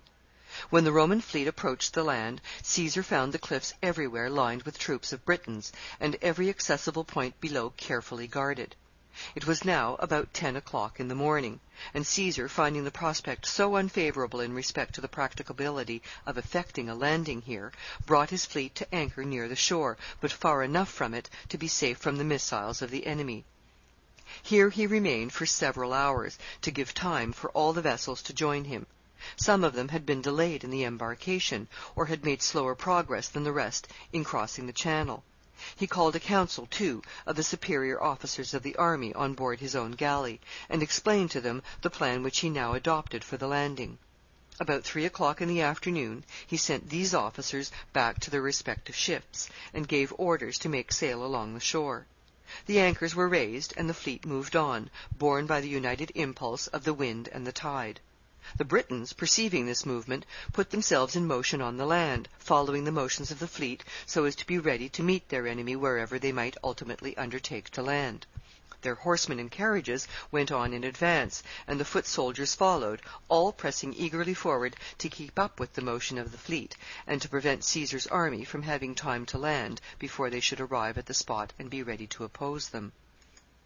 The fleet moved on until at length, after sailing about 8 miles, they came to a part of the coast where there was a tract of comparatively level ground, which seemed to be easily accessible from the shore. Here Caesar determined to attempt to land, and drawing up his vessel accordingly as near as possible to the beach, he ordered the men to leap over into the water, with their weapons in their hands. The Britons were all here to oppose them, and a dreadful struggle ensued, the combatants dyeing the waters with their blood as they fought, half submerged in the turf which rolled in upon the sand. Some galleys rowed up at the same time near to the shore, and the men on board of them attacked the Britons from the decks by the darts and arrows which they shot to the land. Caesar at last prevailed, the Britons were driven away, and the Roman army established themselves in quiet possession of the shore. Caesar had afterward a great variety of adventures, and many narrow escapes from imminent dangers in Britain, and though he gained considerable glory by thus penetrating into such remote and unknown regions, there was very little else to be acquired. The glory, however, was itself of great value to Caesar. During the whole period of his campaigns in Gaul, Rome, and all Italy, in fact, had been filled with the fame of his exploits, and the expedition into Britain added not a little to his renown. The populace of the city were greatly gratified to hear of the continued success of their former favorite. They decreed to him triumph after triumph, and were prepared to welcome him whenever he should return with greater honors and more extended and higher powers than he had ever enjoyed before. Caesar's exploits in these campaigns were, in fact, in a military point of view, of the most magnificent character. Plutarch, in summing up the results of them, says that he took 800 cities, conquered 300 nations, fought pitched battles at separate times with 3 millions of men, took 1 million of prisoners, and killed another million on the field. What a vast work of destruction was this for a man to spend 8 years of his life in performing upon his fellow creatures, merely to gratify his insane love of dominion. End of chapter 4. History of Julius Caesar by Jacob Abbott. Chapter 5. Pompey. While Caesar had thus been rising to so high an elevation, there was another Roman general who had been for nearly the same period engaged in various other quarters of the world in acquiring by very similar means an almost equal renown. This general was Pompey. He became in the end Caesar's great and formidable rival. In order that the reader may understand clearly the nature of the great contest which sprung up at last between these heroes, we must now go back and relate some of the particulars of Pompey's individual history, down to the time of the completion of Caesar's conquests in Gaul. Pompey was a few years older than Caesar, having been born in 106 B.C. His father was a Roman general, and the young Pompey was brought up in camp. He was a young man of very handsome figure and countenance, and of very agreeable manners. His hair curled slightly over his forehead, and he had a dark and intelligent eye, full of vivacity and meaning. There was, besides, in the expression of his face and in his air and address, a certain indescribable charm which prepossessed every one strongly in his favor, and gave him, from his earliest years, a great personal ascendancy over all who knew him. Notwithstanding this popularity, however, Pompey did not escape, even in very early life, incurring his share of the dangers which seemed to environ the path of every public man in those distracted times. It will be recollected that in the contests between Marius and Sylla, Caesar had joined the Marian faction. Pompey's father, on the other hand, had connected himself with that of Sylla. At one time, in the midst of these wars, when Pompey was very young, a conspiracy was formed to assassinate his father by burning him in his tent, and Pompey's comrade, named Terentius, who slept in the same tent with him, had been bribed to kill Pompey himself at the same time, by stabbing him in his bed. Pompey contrived to discover this plan, but instead of being at all discomposed by it, he made arrangements for a guard about his father's tent, and then went to supper as usual with Terentius, conversing with him all the time in even a more free and friendly manner than usual. That night he arranged his bed so as to make it appear as if he was in it, and then stole away. When the appointed hour arrived, Terentius came into the tent, and, approaching the couch where he supposed Pompey was lying asleep, stabbed it again and again, piercing the coverlets in many places, but doing no harm, of course, to his intended victim. In the course of the wars between Marius and Sylla, Pompey passed through a great variety of scenes, and met with many extraordinary adventures and narrow escapes, which, however, cannot be here particularly detailed. His father, who was as much hated by his soldiers as the son was beloved, was at last one day struck by lightning in his tent.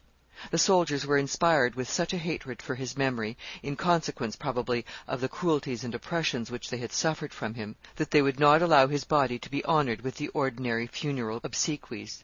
They pulled it off from the bier on which it was to have been borne to the funeral pile, and dragged it ignominiously away. Pompey's father was accused, too, after his death, of having converted some public moneys which had been committed to his charge to his own use, and Pompey appeared in the Roman Forum as an advocate to defend him from the charge and to vindicate his memory. He was very successful in this defense. All who heard it were, in the first instance, very deeply interested in favor of the speaker, on account of his extreme youth and his personal beauty.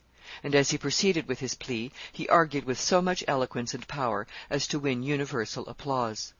One of the chief officers of the government in the city was so much pleased with his appearance, and with the promise of future greatness which the circumstances indicated, that he offered him his daughter in marriage. Pompey accepted the offer, and married the lady. Her name was Antitia.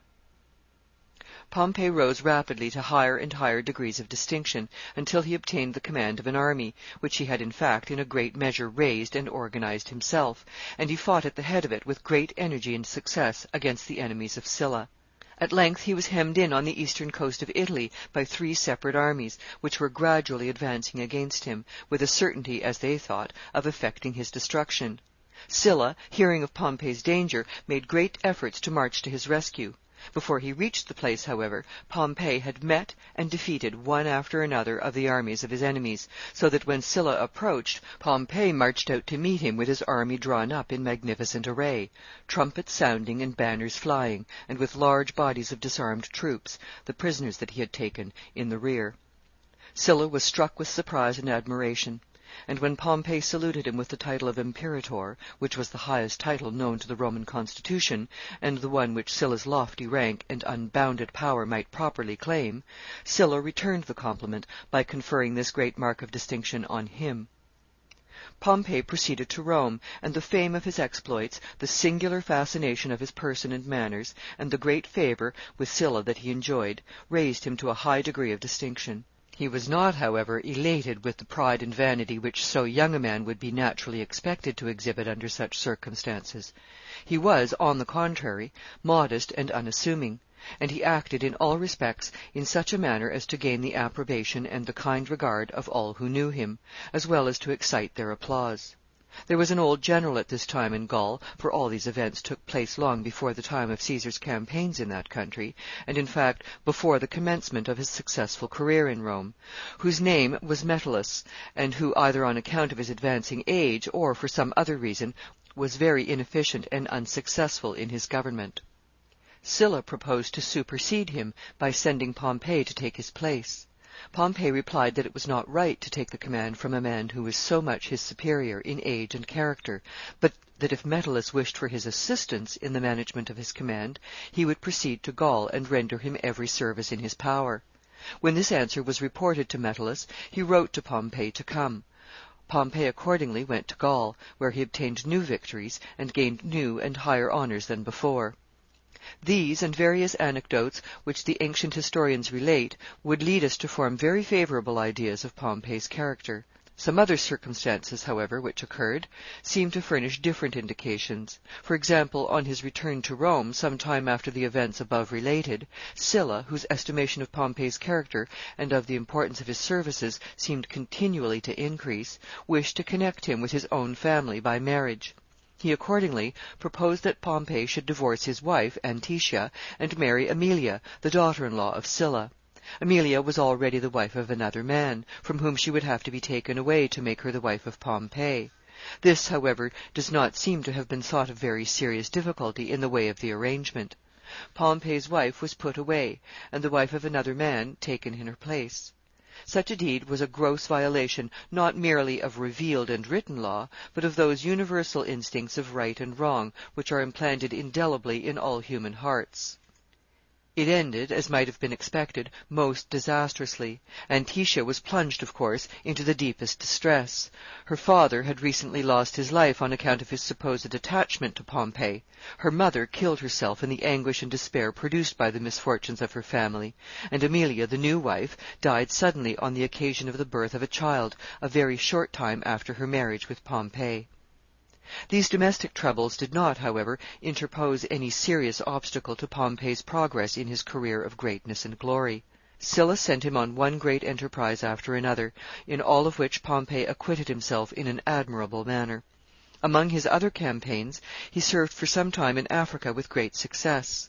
He returned in due time from this expedition, loaded with military honors. His soldiers had become so much attached to him that there was almost a mutiny in the army when he was ordered home. They were determined to submit to no authority but that of Pompey. Pompey at length succeeded, by great efforts, in subduing this spirit and bringing back the army to their duty. A false account of the affair, however, went to Rome. It was reported to Sylla that there was a revolt in the army of Africa, headed by Pompey himself, who was determined not to resign his command. Sylla was at first very indignant that his authority should be despised, and his power braved, as he expressed it, by, quote, such a boy, end quote, for Pompey was still at this time very young. When, however, he learned the truth, he conceived a higher admiration for the young general than ever. He went out to meet him as he approached the city, and in accosting him he called him Pompey the Great. Pompey has continued to bear the title thus given him to the present day. Pompey began, it seems, now to experience in some degree the usual effects produced upon the human heart by celebrity and praise. He demanded a triumph. A triumph was a great and splendid ceremony by which victorious generals, who were of advanced age and high civil or military rank, were received into the city when returning from any specially glorious campaign. There was a grand procession formed on these occasions, in which various emblems and insignia and trophies of victory and captives taken by the conqueror were displayed.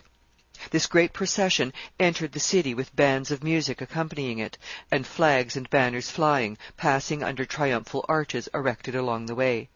Triumphs were usually decreed by a vote of the Senate, in cases where they were deserved, but in this case Sylla's power as dictator was supreme, and Pompey's demand for a triumph seems to have been addressed accordingly to him. Sylla refused it. Pompey's performances in the African campaign had been, he admitted, very creditable to him, but he had neither the age nor the rank to justify the granting him a triumph. To bestow such an honor upon one so young and in such a station would only bring the honor itself, he said, into disrepute, and degrade also his dictatorship for suffering it. To this Pompey replied, speaking, however, in an undertone to those around him in the assembly, that Sylla need not fear that the triumph would be unpopular, for people were much more disposed to worship a rising than a setting sun. Sylla did not hear this remark, but perceiving by the countenances of the bystanders that Pompey had said something which seemed to please them, he asked what it was. When the remark was repeated to him, he seemed pleased himself with its justness or with its wit, and said, "Let him have his triumph." The arrangements were accordingly made, Pompey ordering everything necessary to be prepared for a most magnificent procession. He learned that some persons in the city, envious at his early renown, were displeased with his triumph. This only awakened in him a determination to make it still more splendid and imposing. He had brought some elephants with him from Africa, and he formed a plan for having the car in which he was to ride in the procession drawn by 4 of these huge beasts as it entered the city. But on measuring the gate, it was found not wide enough to admit such a team, and the plan was accordingly abandoned. The conqueror's car was drawn by horses in the usual manner, and the elephants followed singly, with the other trophies, to grace the train. Pompey remained some time after this in Rome, sustaining from time to time various offices of dignity and honor. His services were often called for to plead causes in the Forum, and he performed this duty, whenever he undertook it, with great success. He, however, seemed generally inclined to retire somewhat from intimate intercourse with the mass of the community, knowing very well that if he was engaged often in the discussion of common questions with ordinary men, he should soon descend in public estimation from the high position to which his military renown had raised him. He accordingly accustomed himself to appear but little in public, and when he did so appear, he was generally accompanied by a large retinue of armed attendants, at the head of which he moved about the city in great state, more like a victorious general in a conquered province than like a peaceful citizen exercising ordinary official functions in a community governed by law. This was a very sagacious course, so far as concerned the attainment of the great objects of future ambition. Pompey knew very well that occasions would probably arise in which he could act far more effectually for the promotion of his own greatness and fame than by mingling in the ordinary municipal contests of the city. At length, in fact, an occasion came. In the year B.C. 67, which was about the time that Caesar commenced his successful career in rising to public office in Rome, as is described in the 3rd chapter of this volume, the Cilician pirates, of whose desperate character and bold exploits something has already been said, had become so powerful and were increasing so rapidly in the extent of their depredations, that the Roman people felt compelled to adopt some very vigorous measures for suppressing them. The pirates had increased in numbers during the wars between Marius and Sylla in a very alarming degree. They had built, equipped, and organized whole fleets. They had various fortresses, arsenals, ports, and watchtowers all along the coasts of the Mediterranean. They had also extensive warehouses, built in secure and secluded places, where they stored their plunder. Their fleets were well manned, and provided with skilful pilots, and with ample supplies of every kind, and they were so well constructed, both for speed and safety, that no other ships could be made to surpass them. Many of them, too, were adorned and decorated in the most sumptuous manner, with gilded sterns, purple awnings, and silver-mounted oars. The number of their galleys was said to be 1,000. With this force they made themselves almost complete masters of the sea. They attacked not only separate ships, but whole fleets of merchantmen sailing under convoy, and they increased the difficulty and expense of bringing grain to Rome so much, by intercepting the supplies, as very materially to enhance the price and to threaten a scarcity.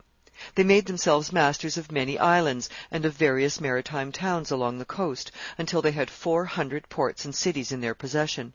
In fact, they had gone so far toward forming themselves into a regular maritime power, under a systematic and legitimate government, that very respectable young men from other countries began to enter their service, as one opening honorable avenues to wealth and fame. Under these circumstances, it was obvious that something decisive must be done. A friend of Pompey's brought forward a plan for commissioning someone, he did not say whom, but everyone understood that Pompey was intended, to be sent forth against the pirates with extraordinary powers, such as should be amply sufficient to enable him to bring their dominion to an end. He was to have supreme command upon the sea, and also upon the land for 50 miles from the shore. He was, moreover, to be empowered to raise as large a force, both of ships and men, as he should think required, and to draw from the treasury whatever funds were necessary to defray the enormous expenses which so vast an undertaking would involve. If the law should pass creating this office, and a person be designated to fill it, it is plain that such a commander would be clothed with enormous powers, but then he would incur, on the other hand, a vast and commensurate responsibility, as the Roman people would hold him rigidly accountable for the full and perfect accomplishment of the work he undertook, after they had thus surrendered every possible power necessary to accomplish it so unconditionally into his hands. There was a great deal of manoeuvring, management, and debate on the one hand to effect the passage of this law, and on the other to defeat it. Caesar, who, though not so prominent yet as Pompey, was now rising rapidly to influence and power, was in favor of the measure, because, as is said, he perceived that the people were pleased with it. It was at length adopted. Pompey was then designated to fill the office which the law created. He accepted the trust, and began to prepare for the vast undertaking. The price of grain fell immediately in Rome, as soon as the appointment of Pompey was made known, as the merchants, who had large supplies in the granaries there, were now eager to sell, even at a reduction, feeling confident that Pompey's measures would result in bringing in abundant supplies. The people, surprised at this sudden relaxation of the pressure of their burdens, said that the very name of Pompey had put an end to the war. They were not mistaken in their anticipations of Pompey's success. He freed the Mediterranean from pirates in 3 months, by one systematic and simple operation, which affords one of the most striking examples of the power of united and organized effort, planned and conducted by one single mastermind, which the history of ancient or modern times has recorded. The manner in which this work was effected was this. Pompey raised and equipped a vast number of galleys, and divided them into separate fleets, putting each one under the command of a lieutenant. He then divided the Mediterranean Sea into 13 districts, and appointed a lieutenant and his fleet for each one of them as a guard. After sending these detachments forth to their respective stations, he set out from the city himself to take charge of the operations which he was to conduct in person. The people followed him, as they went to the place where he was to embark, in great crowds, and with long and loud acclamations. Beginning at the Straits of Gibraltar, Pompey cruised with a powerful fleet toward the east, driving the pirates before him, the lieutenants, who were stationed along the coast, being on the alert to prevent them from finding any places of retreat or refuge. Some of the pirate ships were surrounded and taken. Others fled, and were followed by Pompey's ships until they had passed beyond the coasts of Sicily and the seas between the Italian and African shores. The communication was now open again to the grain-growing countries south of Rome, and large supplies of food were immediately poured into the city. The whole population was, of course, filled with exultation and joy at receiving such welcome proofs that Pompey was successfully accomplishing the work they had assigned him. The Italian peninsula and the island of Sicily, which are in fact a projection from the northern shores of the Mediterranean, with a salient angle of the coast nearly opposite to them on the African side, form a sort of strait which divides this great sea into two separate bodies of water, and the pirates were now driven entirely out of the western division. Pompey sent his principal fleet after them, with orders to pass around the island of Sicily and the southern part of Italy to Brundusium, which was the great port on the western side of Italy. He himself was to cross the peninsula by land, taking Rome in his way, and afterward to join the fleet at Brundusium. The pirates, in the meantime, so far as they had escaped Pompey's cruisers, had retreated to the seas in the neighborhood of Cilicia, and were concentrating their forces there in preparation for the final struggle. Pompey was received at Rome with the utmost enthusiasm. The people came out in throngs to meet him as he approached the city, and welcomed him with loud acclamations.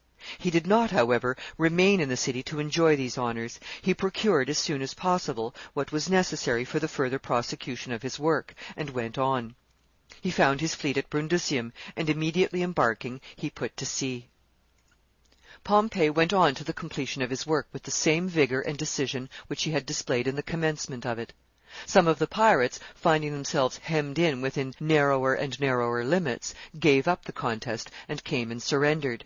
Pompey, instead of punishing them severely for their crimes, treated them and their wives and children, who fell likewise into his power, with great humanity. This induced many others to follow their example, so that the number that remained resisting to the end was greatly reduced. There were, however, after all these submissions, a body of stern and indomitable desperadoes left, who were incapable of yielding. These retreated, with all the forces which they could retain, to their strongholds on the Cilician shores, sending their wives and children back to still securer retreats among the fastnesses of the mountains. Pompey followed them, hemming them in with the squadrons of armed galleys which he brought up around them, thus cutting off from them all possibility of escape. Here, at length, a great final battle was fought, and the dominion of the pirates was ended forever. Pompey destroyed their ships, dismantled their fortifications, restored the harbors and towns which they had seized to their rightful owners, and sent the pirates themselves, with their wives and children, far into the interior of the country, and established them as agriculturists and herdsmen there, in a territory which he set apart for the purpose, where they might live in peace on the fruits of their own industry, without the possibility of again disturbing the commerce of the seas. Instead of returning to Rome after these exploits, Pompey obtained new powers from the government of the city, and pushed his way into Asia Minor, where he remained several years, pursuing a similar career of conquest to that of Caesar in Gaul. At length he returned to Rome, his entrance into the city being signalized by a most magnificent triumph. The procession, for displaying the trophies, the captives, and the other emblems of victory, and for conveying the vast accumulation of treasures and spoils, was 2 days in passing into the city, and enough was left, after all, for another triumph. Pompey was, in a word, on the very summit of human grandeur and renown. He found, however, an old enemy and rival at Rome. This was Crassus, who had been Pompey's opponent in earlier times, and who now renewed his hostility. In the contest that ensued, Pompey relied on his renown, Crassus on his wealth. Pompey attempted to please the people by combats of lions and of elephants which he had brought home from his foreign campaigns. Crassus courted their favor by distributing corn among them, and inviting them to public feasts on great occasions. He spread for them at one time, it was said, 10,000 tables. All Rome was filled with the feuds of these great political foes.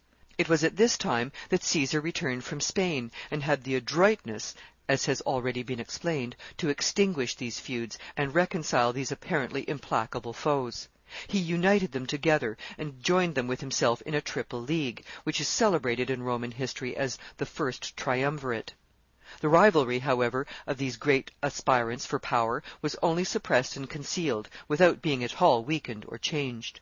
The death of Crassus soon removed him from the stage. Caesar and Pompey continued afterward for some time an ostensible alliance. Caesar attempted to strengthen this bond by giving Pompey his daughter Julia for his wife. Julia, though so young, even her father was 6 years younger than Pompey, was devotedly attached to her husband, and he was equally fond of her. She formed, in fact, a strong bond of union between the two great conquerors as long as she lived. One day, however, there was a riot at an election, and men were killed so near to Pompey that his robe was covered with blood. He changed it. The servants carried home the bloody garment which he had taken off, and Julie was so terrified at the sight, thinking that her husband had been killed, that she fainted, and her constitution suffered very severely by the shock. She lived some time afterward, but finally died under circumstances which indicate that this occurrence was the cause. Pompey and Caesar now soon became open enemies. The ambitious aspirations which each of them cherished were so vast that the world was not wide enough for them both to be satisfied. They had assisted each other up the ascent which they had been so many years in climbing, but now they had reached very near to the summit, and the question was to be decided which of the two should have his station there. End of chapter 5. History of Julius Caesar by Jacob Abbott. Chapter 6. Crossing the Rubicon.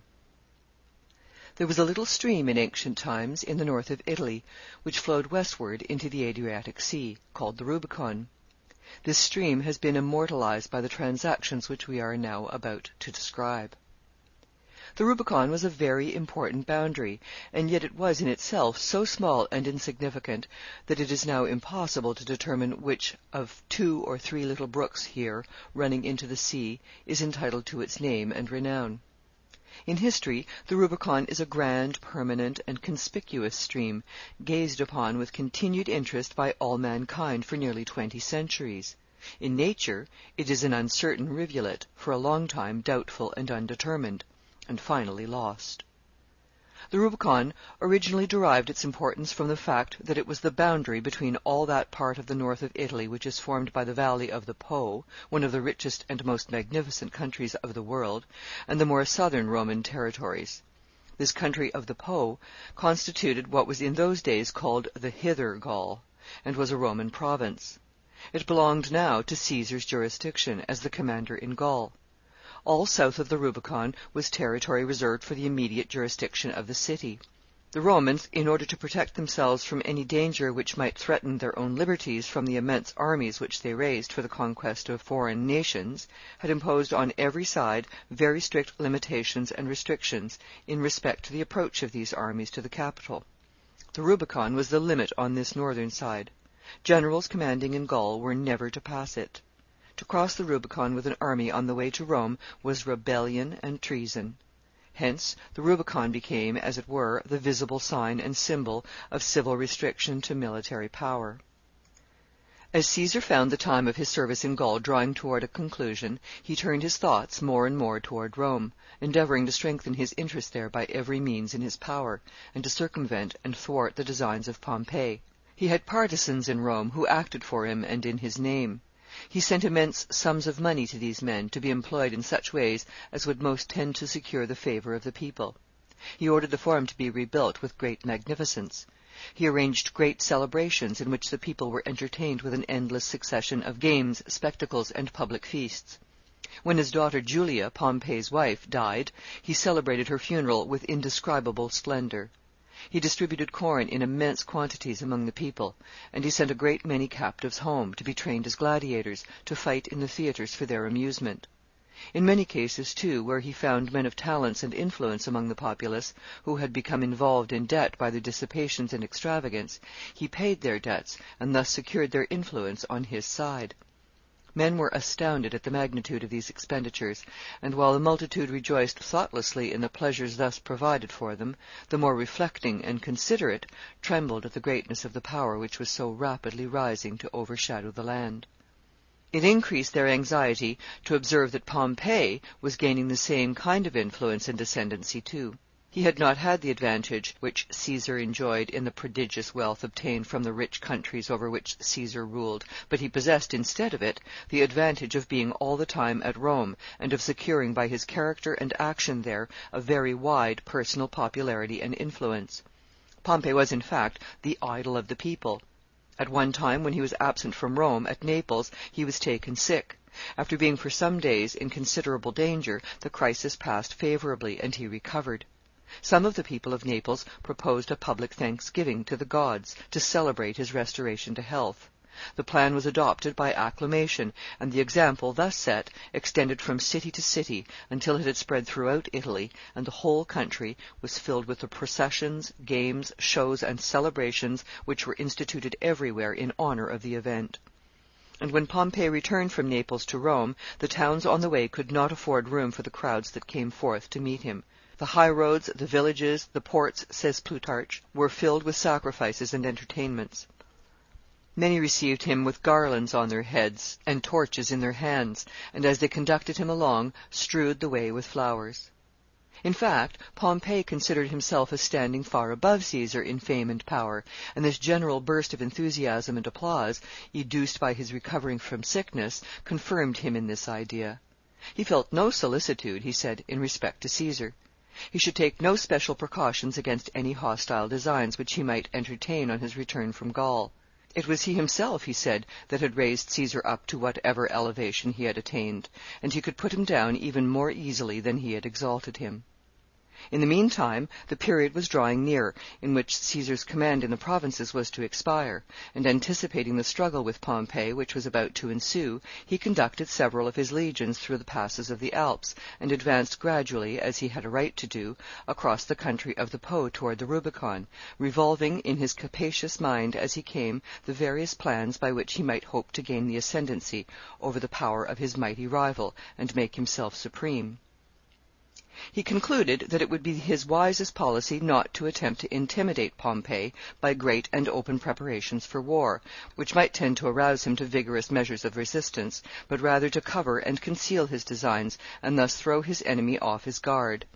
He advanced, therefore, toward the Rubicon with a small force. He established his headquarters at Ravenna, a city not far from the river, and employed himself in objects of local interest there, in order to avert as much as possible the minds of the people from imagining that he was contemplating any great design. Pompey sent to him to demand the return of a certain legion which he had lent him from his own army at a time when they were friends. Caesar complied with this demand without any hesitation, and sent the legion home. He sent with this legion also some other troops which were properly his own, thus evincing a degree of indifference in respect to the amount of the force retained under his command, which seemed wholly inconsistent with the idea that he contemplated any resistance to the authority of the government at Rome. In the meantime, the struggle at Rome between the partisans of Caesar and Pompey grew more and more violent and alarming. Caesar, through his friends in the city, demanded to be elected consul. The other side insisted that he must first, if that was his wish, resign the command of his army, come to Rome, and present himself as a candidate in the character of a private citizen. This the constitution of the state very properly required. In answer to this requisition, Caesar rejoined that if Pompey would lay down his military commands, he would do so too. If not, it was unjust to require it of him. The services, he added, which he had performed for his country, demanded some recompense, which, moreover, they ought to be willing to award, even if, in order to do it, it were necessary to relax somewhat in his favor the strictness of ordinary rules. To a large part of the people of the city, these demands of Caesar appeared reasonable. They were clamorous to have them allowed. The partisans of Pompey, with the stern and inflexible Cato at their head, deemed them wholly inadmissible, and contended with the most determined violence against them. The whole city was filled with the excitement of this struggle, into which all the active and turbulent spirits of the capital plunged with the most furious zeal, while the more considerate and thoughtful of the population, remembering the days of Marius and Sylla, trembled at the impending danger. Pompey himself had no fear. He urged the Senate to resist to the utmost all of Caesar's claims, saying if Caesar should be so presumptuous as to attempt to march to Rome, he could raise troops enough by stamping with his foot to put him down. It would require a volume to contain a full account of the disputes and tumults, the manoeuvres and debates, the votes and decrees which marked the successive stages of this quarrel. Pompey himself was all the time without the city. He was in command of an army there, and no general, while in command, was allowed to come within the gates. At last an exciting debate was broken up in the Senate by one of the consuls rising to depart, saying that he would hear the subject discussed no longer. The time had arrived for action, and he should send a commander with an armed force to defend the country from Caesar's threatened invasion. Caesar's leading friends, 2 tribunes of the people, disguised themselves as slaves and fled to the north to join their master. The country was filled with commotion and panic. The Commonwealth had obviously more fear of Caesar than confidence in Pompey. The country was full of rumors in respect to Caesar's power, and the threatening attitude which he was assuming, while they who had insisted on resistance seemed after all to have provided very inadequate means with which to resist. 1,000 plans were formed and clamorously insisted upon by their respective advocates for averting the danger. This only added to the confusion, and the city became at length pervaded with a universal terror. While this was the state of things at Rome, Caesar was quietly established at Ravenna, 30 or 40 miles from the frontier. He was erecting a building for a fencing school there, and his mind seemed to be occupied very busily with the plans and models of the edifice which the architects had formed. Of course, in his intended march to Rome, his reliance was not to be so much on the force which he should take with him as on the co-operation and support which he expected to find there. It was his policy, therefore, to move as quietly and privately as possible, and with as little display of violence, and to avoid everything which might indicate his intended march to any spies which might be around him, or to any other person who might be disposed to report what they observed at Rome. Accordingly, on the very eve of his departure, he busied himself with his fencing school, and assumed with his officers and soldiers a careless and unconcerned air, which prevented any one from suspecting his design. In the course of the day he privately sent forward some cohorts to the southward, with orders for them to encamp on the banks of the Rubicon. When night came, he sat down to supper as usual, and conversed with his friends in his ordinary manner, and went with them afterward to a public entertainment. As soon as it was dark and the streets were still, he set off secretly from the city, accompanied by a very few attendants. Instead of making use of his ordinary equipage, the parading of which would have attracted attention to his movements, he had some mules taken from a neighboring bakehouse and harnessed into his chaise. There were torch-bearers provided to light the way. The cavalcade drove on during the night, finding, however, the hasty preparations which had been made inadequate for the occasion. The torches went out, the gods lost their way, and the future conqueror of the world wandered about bewildered and lost, until just after break of day the party met with a peasant who undertook to guide them. Under his direction they made their way to the main road again, and advanced then without further difficulty to the banks of the river, where they found that portion of the army which had been sent forward encamped, and awaiting their arrival. Caesar stood for some time upon the banks of the stream, musing upon the greatness of the undertaking in which simply passing across it would involve him. His officer stood by his side.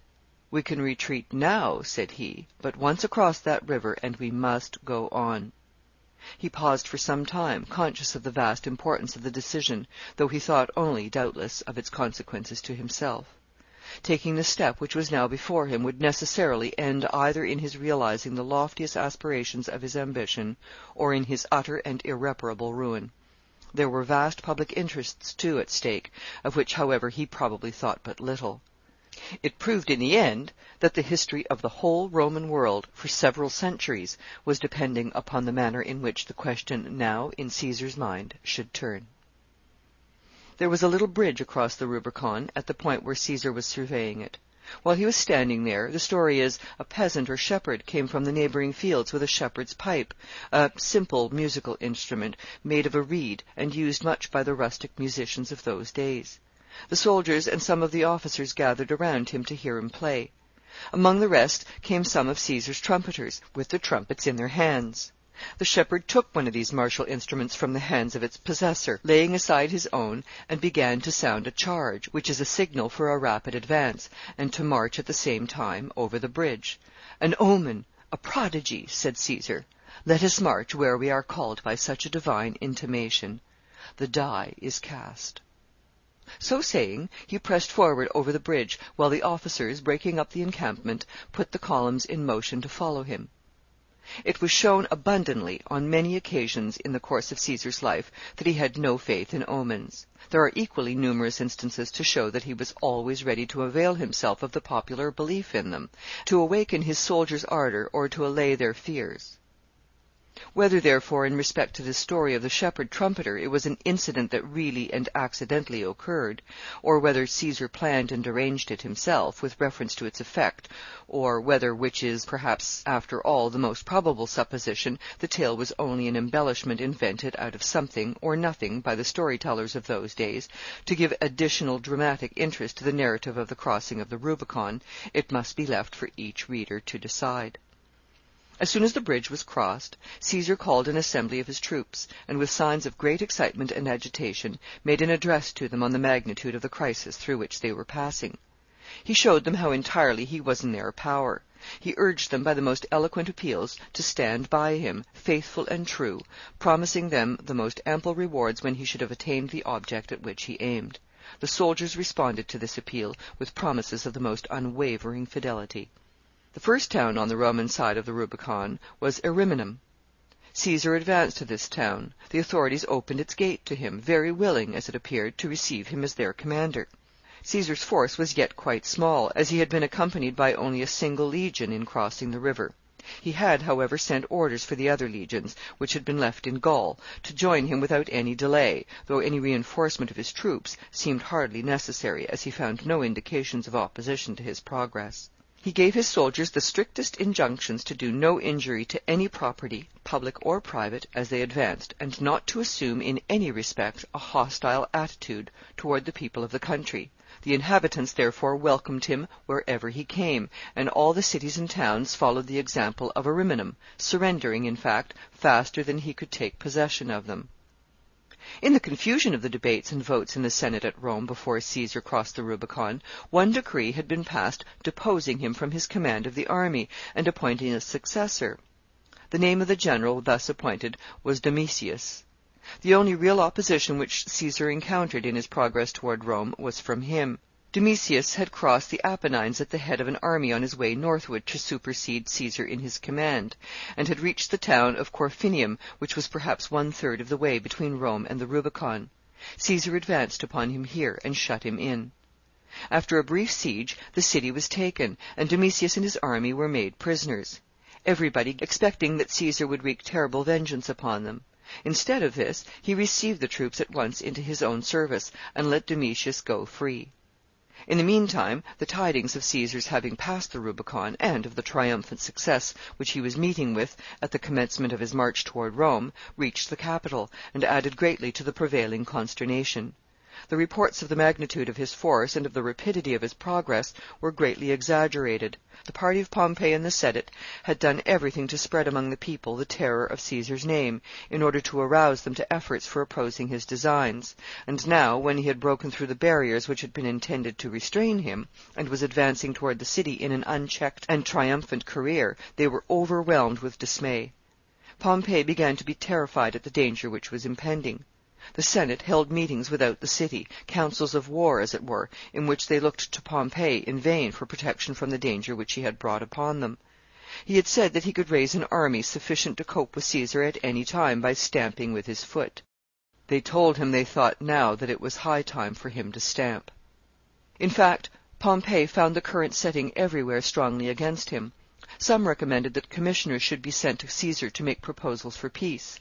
The leading men, however, knowing that any peace made with him under such circumstances would be their own ruin, resisted and defeated the proposal. Cato abruptly left the city and proceeded to Sicily, which had been assigned to him as his province. Others fled in other directions. Pompey himself, uncertain what to do, and not daring to remain, called upon all his partisans to join him, and set off at night, suddenly, and with very little preparation and small supplies, to retreat across the country toward the shores of the Adriatic Sea. His destination was Brundusium, the usual port of embarkation for Macedon and Greece. Caesar was all this time gradually advancing toward Rome. His soldiers were full of enthusiasm in his cause. As his connection with the government at home was sundered the moment he crossed the Rubicon, all supplies of money and of provisions were cut off in that quarter until he should arrive at the capital and take possession of it. The soldiers voted, however, that they would serve him without pay. The officers, too, assembled together and tendered him the aid of their contributions. He had always observed a very generous policy in his dealings with them, and he was now greatly gratified at receiving their requital of it. The further he advanced, too, the more he found the people of the country through which he passed disposed to espouse his cause. They were struck with his generosity in releasing Domitius. It is true that it was a very sagacious policy that prompted him to release him, but then it was generosity, too. In fact, there must be something of a generous spirit in the soul to enable a man even to see the policy of generous actions. Among the letters of Caesar that remain to the present day, there is one written about this time to one of his friends, in which he speaks of this subject. "I am glad," says he, "that you approve of my conduct at Corfinium. I am satisfied that such a course is the best one for us to pursue, as by so doing we shall gain the goodwill of all parties, and thus secure a permanent victory. Most conquerors have incurred the hatred of mankind by their cruelties, and have all, in the consequence of the enmity they have thus awakened, been prevented from long enjoying their power. Sylla was an exception, but his example of successful cruelty I have no disposition to imitate. I will conquer after a new fashion, and fortify myself in the possession of the power I acquire by generosity and mercy." Domitius had the ingratitude, after this release, to take up arms again, and wage a new war against Caesar. When Caesar heard of it, he said it was all right. "I will act out the principles of my nature," said he, "and he may act out his." Another instance of Caesar's generosity occurred, which is even more remarkable than this. It seems that among the officers of his army there were some whom he had appointed at the recommendation of Pompey, at the time when he and Pompey were friends. These men would of course feel under obligations of gratitude to Pompey, as they owed their military rank to his friendly interposition in their behalf. As soon as the war broke out, Caesar gave them all his free permission to go over to Pompey's side, if they chose to do so. Caesar acted thus very liberally in all respects. He surpassed Pompey very much in the spirit of generosity and mercy with which he entered upon the great contest before them. Pompey ordered every citizen to join his standard, declaring that he should consider all neutrals as his enemies. Caesar, on the other hand, gave free permission to everyone to decline, if he chose, taking any part in the contest, saying that he should consider all who did not act against him as his friends. In the political contests of our day, it is to be observed that the combatants are much more prone to imitate the bigotry of Pompey than the generosity of Caesar, condemning, as they often do, those who choose to stand aloof from electioneering struggles more than they do their most determined opponents and enemies. When at length Caesar arrived at Brundusium, he found that Pompey had sent a part of his army across the Adriatic into Greece, and was waiting for the transports to return, that he might go over himself with the remainder. In the meantime he had fortified himself strongly in the city. Caesar immediately laid siege to the place, and he commenced some works to block up the mouth of the harbor. He built piers on each side, extending out as far into the sea as the depth of the water would allow them to be built. He then constructed a series of rafts, which he anchored on the deep water, in a line extending from one pier to the other. He built towers upon these rafts, and garrisoned them with soldiers, in hopes by this means to prevent all egress from the fort. He thought that when this work was completed, Pompey would be entirely shut in, beyond all possibility of escape. The transports, however, returned before the work was completed. Its progress was of course slow, as the constructions were the scene of a continued conflict, for Pompey sent out rafts and galleys against them every day, and the workmen had thus to build in the midst of continual interruptions, sometimes from showers of darts, arrows, and javelins, sometimes from the conflagrations of fire-ships, and sometimes from the terrible concussions of great vessels of war, impelled with prodigious force against them. The transports returned, therefore, before the fences were complete, and contrived to get into the harbor. Pompey immediately formed his plan for embarking the remainder of his army. He filled the streets of the city with barricades and pitfalls, excepting 2 streets which led to the place of embarkation. The object of these obstructions was to embarrass Caesar's progress through the city, in case he should force an entrance while his men were getting on board the ships. He then, in order to divert Caesar's attention from his design, doubled the guards stationed upon the walls on the evening of his intended embarkation, and ordered them to make vigorous attacks upon all Caesar's forces outside. He then, when the darkness came on, marched his troops through the 2 streets which had been left open, to the landing place, and got them as fast as possible on board the transports. Some of the people of the town contrived to make known to Caesar's army what was going on, by means of signals from the walls.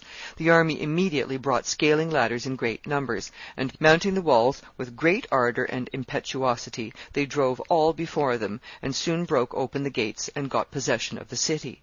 But the barricades and pitfalls, together with the darkness, so embarrassed their movements that Pompey succeeded in completing his embarkation and sailing away. Caesar had no ships in which to follow. He returned to Rome. He met, of course, with no opposition. He re-established the government there, organized the Senate anew, and obtained supplies of corn from the public granaries, and of money from the city treasury in the capital. In going to the Capitoline Hill after this treasure, he found the officer who had charge of the money stationed there to defend it. He told Caesar that it was contrary to law for him to enter. Caesar said that for men with swords in their hands there was no law. The officer still refused to admit him. Caesar then told him to open the doors, or he would kill him on the spot. "And you must understand," he added, "that it will be easier for me to do it than it has been to say it." The officer resisted no longer, and Caesar went in. After this, Caesar spent some time in rigorous campaigns in Italy, Spain, Sicily, and Gaul, wherever there was manifested any opposition to his sway. When this work was accomplished, and all these countries were completely subjected to his dominion, he began to turn his thoughts to the plan of pursuing Pompey across the Adriatic Sea. End of chapter 6.